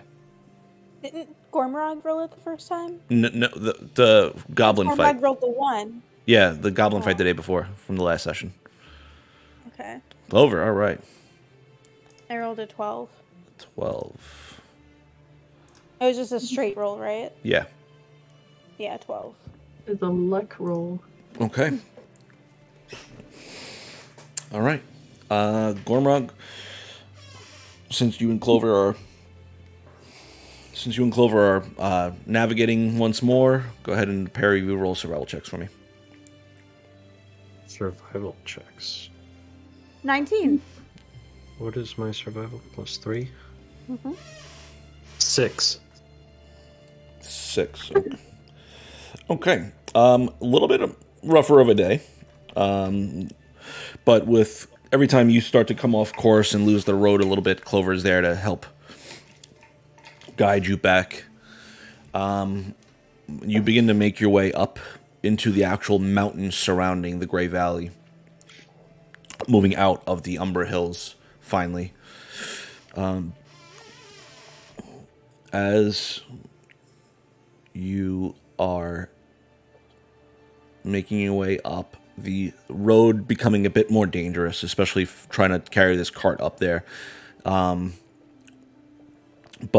at least for the time being, you don't run across any other hindrances or obstacles for the day.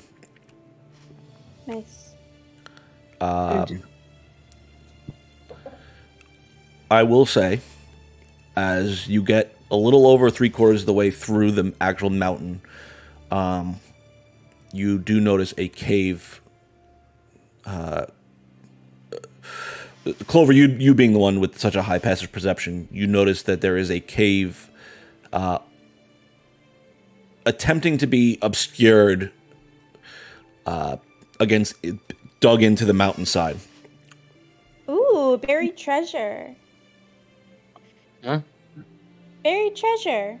Clover's gonna point at the entrance. You ready to go check it out?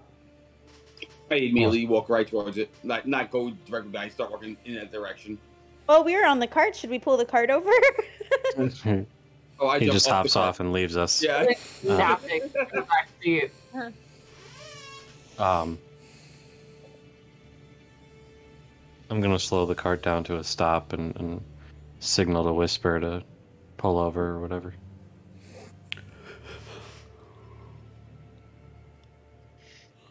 Okay. Are we there yet? Steer Talon to the side of the road. Parallel park.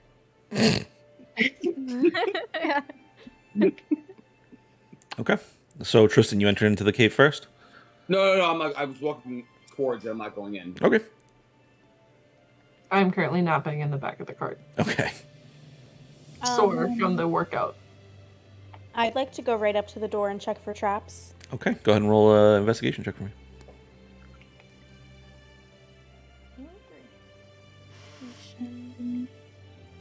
16. Okay. As you make your way over and start looking at like this artificial cover there, you do notice one of the rocks towards the bottom that you would have to push out of the way. There is a spring kind of pressed up against it that looks like it would be a trap of some sort. Can I disentrap it? Yeah, go ahead and roll dexterity plus you're proficient in thieves tools, right? Yeah. Okay, so roll a dexterity check and add your proficiency modifier.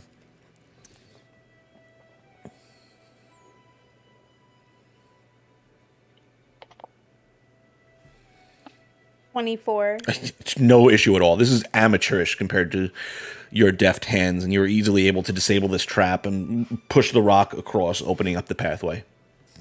Cool. I'm going to pull down my night goggles so I can see, and I'm going to slowly sneak in. Okay. I'm going to follow in, because I'm right there. I was right there. Okay. And, yeah. Entering in, you see this small cutout almost into the side of the mountain. The back wall is, you see what looks like almost a rock slide might have happened against the back wall, but you can go ahead and roll another investigation or perception check to check the room a little further. If I'm helping, does it get advantage? Sure. Okay, first roll was a 26. Second roll was a 25. Okay. So 26. As you scan around this room, you see that those rocks that are against the back wall look something strange about them. They look placed.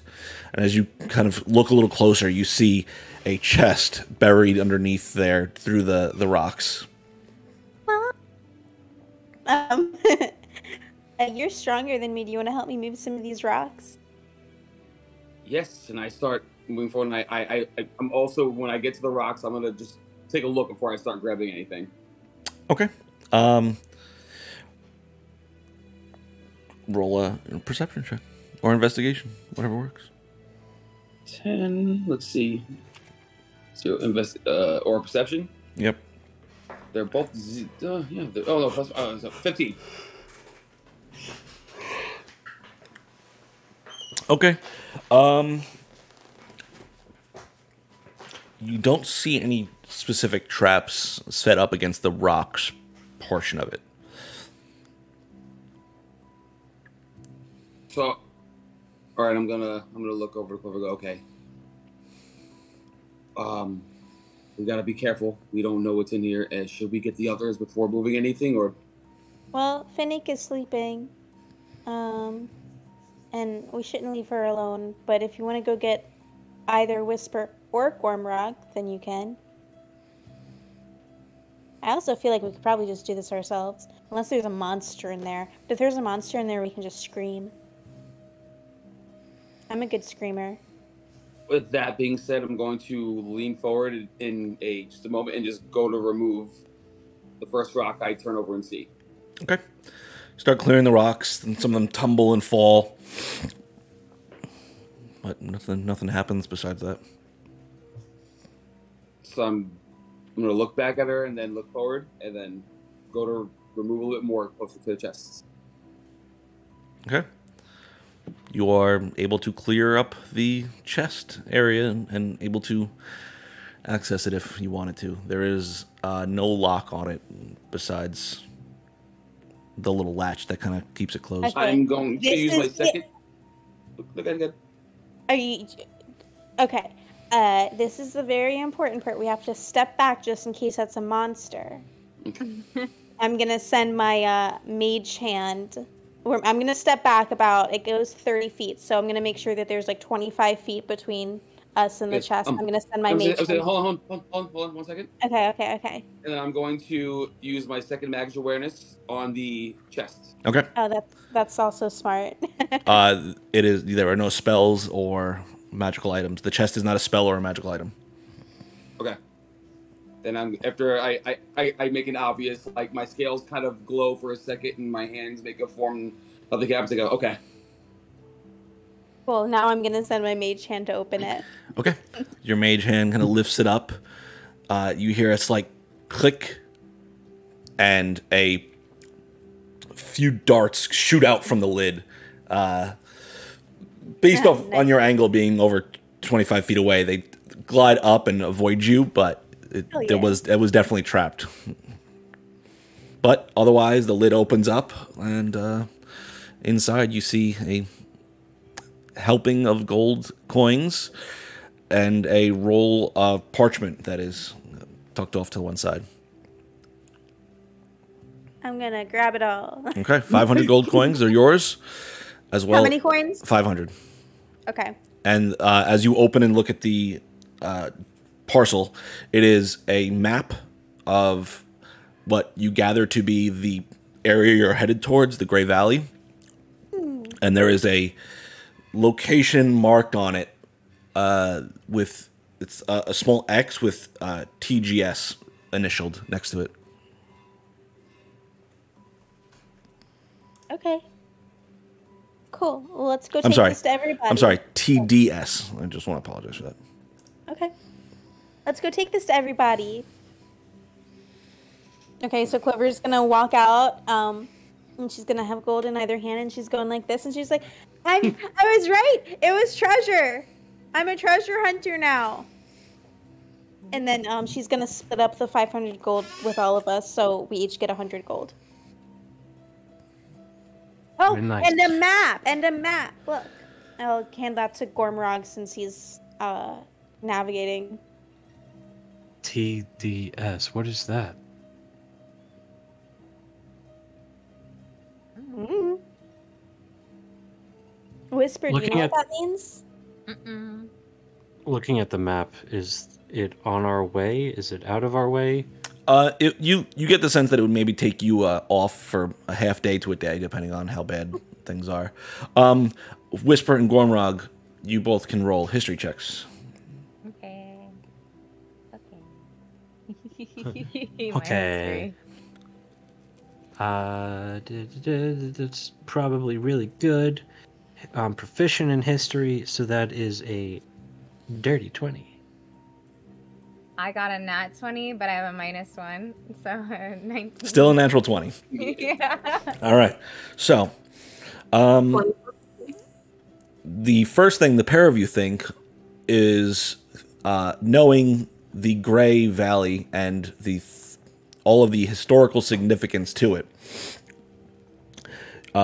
You are aware that this is where the final battle of Trist-Drasig was.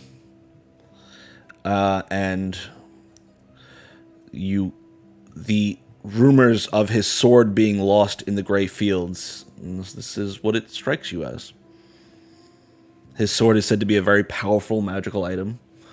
But that's probably all you would know from that. Trist-Drasig was the previous ruler of the continent of Tal'Dorei, eventually fighting a battle against Zan Tal'Dorei, you with your natural 20.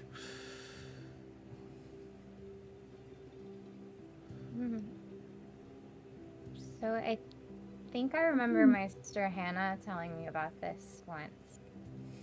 Hannah? Yeah. There might be like or there's rumors that there's like a magical sword here at this battlegrounds, old battlegrounds.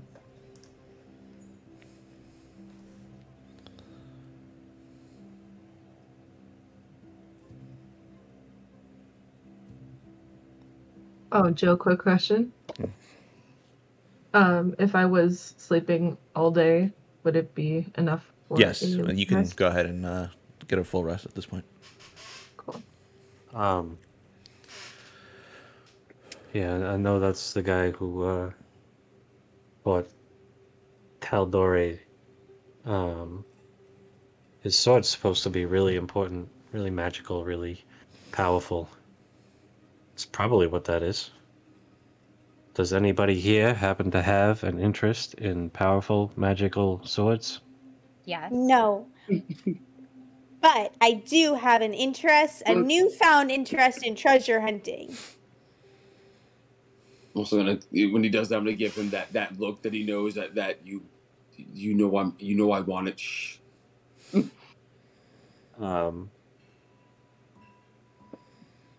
So would everyone be in agreement to taking the day off of our scheduled path to go Arg! Whisper. That could be fun. Also, good morning. We found treasure. You got 100 gold. Isn't that the best way to wake up? Oh, absolutely. And we're going to find more. So, I'll set a course for Trist-Drasig's sword. Okay, so the rest of the day is going to be getting through this mountain range. Eventually, you pull down. Just as the sun begins to go down, you reach the pathway onto the Gray Valley, and as you look out across it from your higher elevation, it is a sea of gray, dead, petrified trees. You see shadows moving out across the entirety of the forest ahead of you. Whisper, when you made it through here last time, you vividly remember it being a horrible place. While you were fortunate enough to not encounter everything, you are aware of the rumors that it is filled with demons and just all around bad. This is a bad spot, you all. This is spooky and cursed and dangerous. This is probably like the scariest part of the path that we've encountered so far. So we should be careful. Maybe. Don't worry, Whisper, I'll protect you.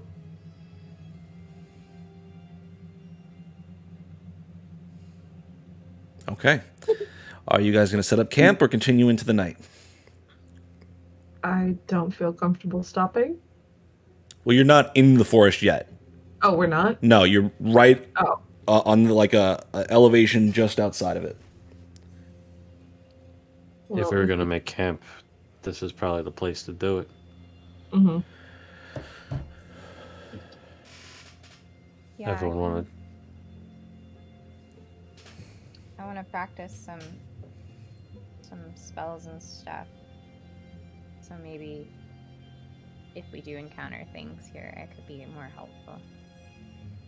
Alright, let's make camp. Okay. So,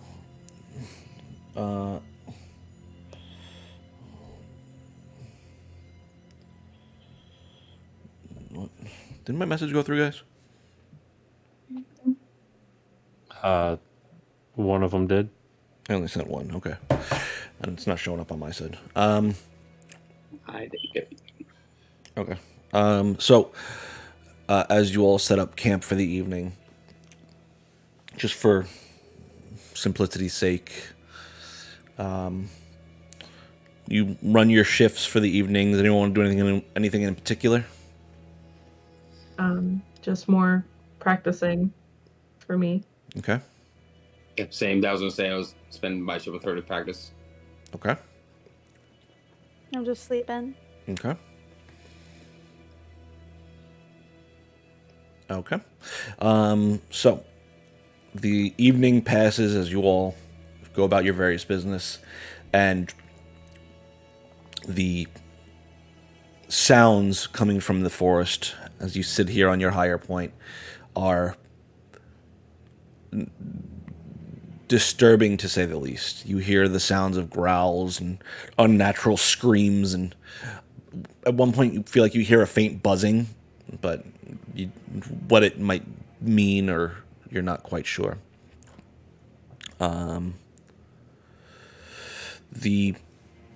But as the next day rises, you all begin to gather yourselves together and make your way off on the path towards the blade that you seek. Using the map, I'll say, well, you guys already have advantage. Go ahead and roll another survival check. I have a +5 on 22. survival. I don't know who has higher in case we're rolling those. Well, I just rolled a 22. Oh, so then, yep. I didn't say anything. If you want to try, go for it. But I'm not good at reading that. 18, 19, 20, 22, 23. Okay. Hell yeah. All right, so the Gormrog and Tristan kind of taking charge as you go try and line up with the map and make your way down the mountain and into the forest. All of you, as you are trudging your way through this forest, it's each step you see almost puffs of ash lift off the ground in this dead and rotting space. As your cart kind of bashes against trees, trying to move through, these crack in this almost like glass being hit with a stone. You see the petrified wood.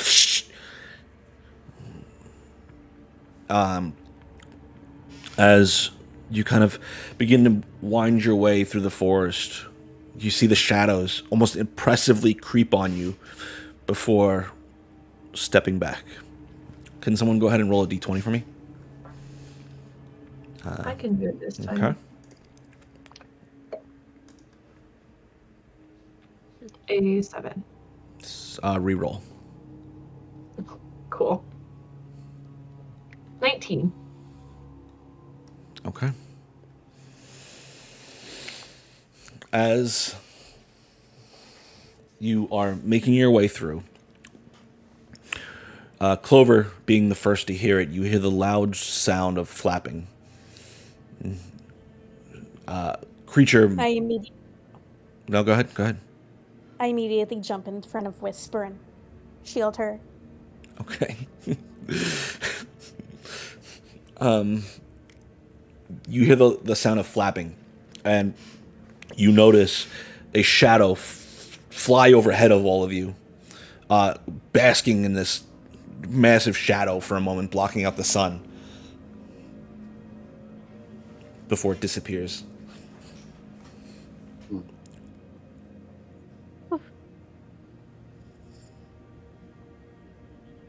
Okay. You hear that sound moving closer again. We all hear this? Yeah. Not Talon, is it? It is not I'm going Talon. No, to- Talon is trudging along next to you with Whisper on his back. I'd like to pull down my goggles and just try to get a good look of what's around us. My dark vision goggles, so Sure. I can see in the dark or light. Wherever this creature is, it is above the tree line, so it's in the light of the sun, whereas you're kind of in the shadowy area. But go ahead and roll your perception check. I rolled a 23. Okay. You don't see anything in the shadows around you, but as you kind of look up into the sun, you see a bird-like form far larger than any birds you've seen, at least recently, fly over once again.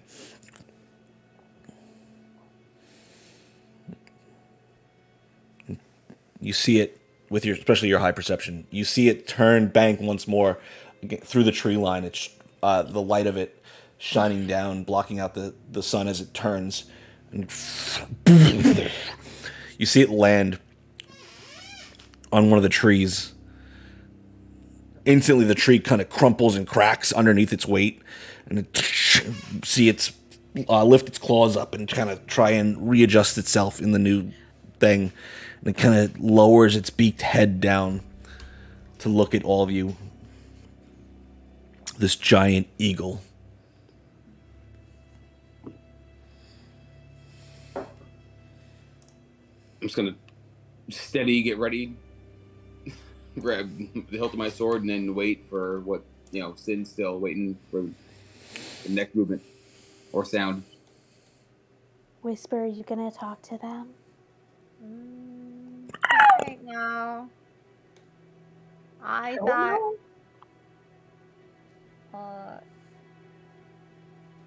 I studied different spells last night. But now you can turn into a giant eagle, at the very least. Good try. Can you turn into a giant eagle yet? I don't know if she can fly, but I can't fly. she's seen it. Yeah, I don't. You can't turn into flying creatures though. Oh. You want to try something else? Communicate. Turn into a goldfish. Can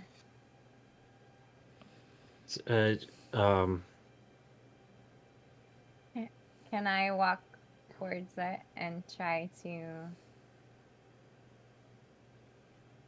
see if I can figure out what it wants or what it's looking for?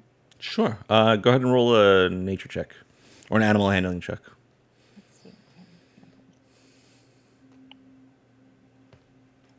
12. Okay.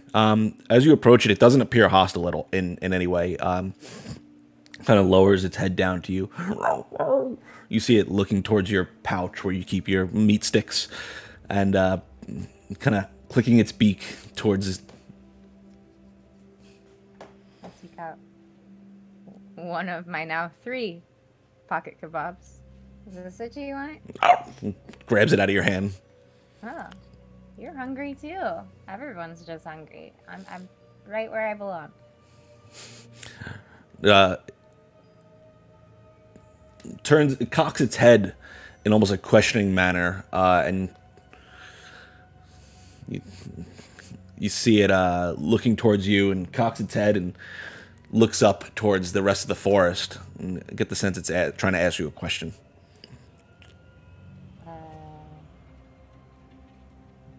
I don't know what you're asking me. I cocked my head back.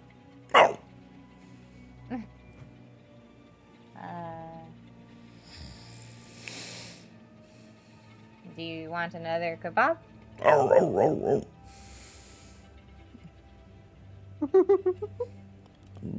Reaches its head down back towards your pouch and clicks its beak.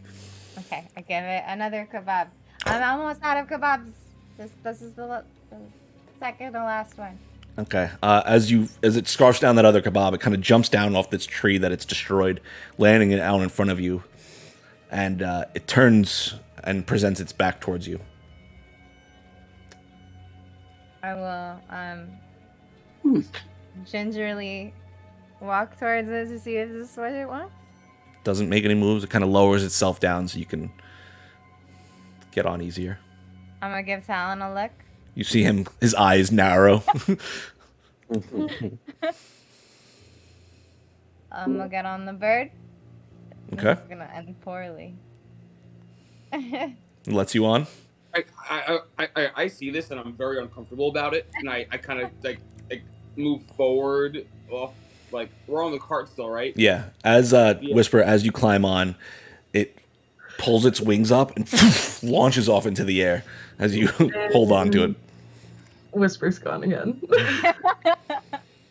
It circles around in the air with you on its back, kind of like looks back towards you as it circles, wondering where it should start heading towards. I mean, this is just fun for me. I've got a bunch of friends down there. Looks down, looks back at you, looks off in the horizon in the direct, like looking for where you want it to go. Back to friends. This way. Starts to fly back down. Your cheeks, as it takes a dive bomb, your cheeks kind of catch air and drops you. As it comes back down, lands down in where it picked you up from. Thank you.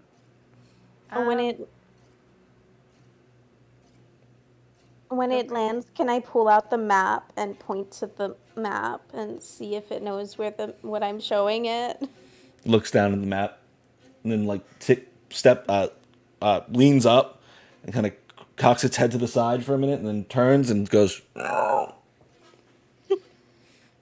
It's a pointer dog. Yeah, I think it might be showing us the right direction. Mm-hmm. Yeah, I really wish I wasn't prepared for fighting right now. Yeah, let's go that way. Yeah. And we follow the bird. I'm going to druid craft a flower and put it on the bird's head. Take the flower, its eye kind of swivels to look at it before continuing on. But so now we have horses, a cart, a griffin, a giant eagle, the 5 of us. Or menagerie.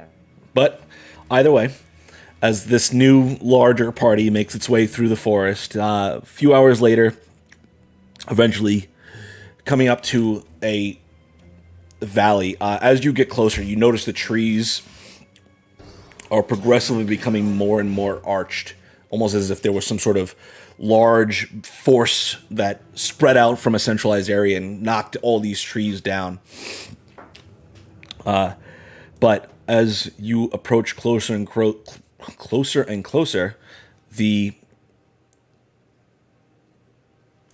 you see buried in the center of this clearing a large, gray, sword. Its blade almost looking like twisted molten metal, with this golden pommel stuck into the ground.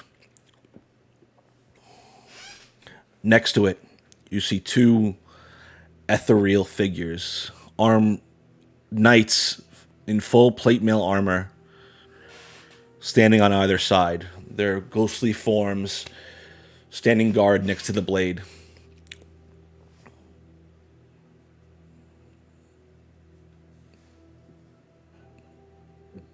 Well, I think we found it.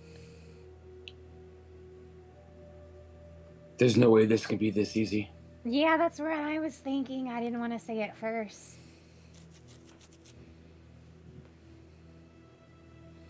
What do we do, team? What do we do? I mean, how far away is the sword and the knight? They're in the center of this large circle, probably about 150 feet directly ahead into the center. As you stand on like where the edge of the woods, the forest is. Does it look like they've noticed us, or are they They're just sort of staring right at you?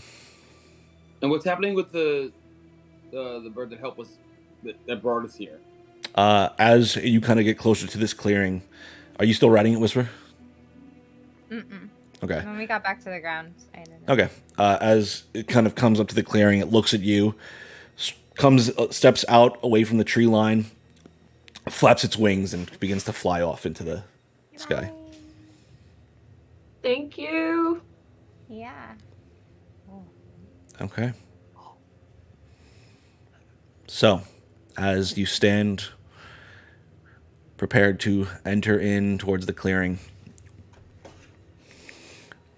and try and claim the sword, that's where we're going to call it for tonight. Hey. I wonder if it's like a sword in the stone situation. That's exactly what I'm thinking. Like only the chosen one may grab the sword. I was thinking it was going to be like a riddle or something. I guess we'll see. Maybe both. Who knows? Yeah. Oh my god. I like riddles. Okay, everyone. Well, thank you so much for joining us tonight. We'll be back next week with another episode. I want to thank Little Steffers for modding for us today. Appreciate it. Appreciate the help. You did awesome. Thank you so much.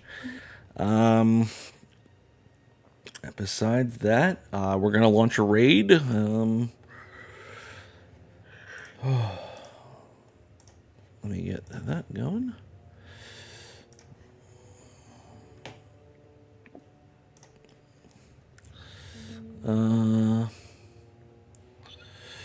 Let's go with Paper Dungeon today. All right, everyone, thank you so much. We'll catch you next week. Anyone got anything before we go? Nope. All right. Don't forget, I love you, geeks. Love you guys. That. And we'll see you next week. Bye.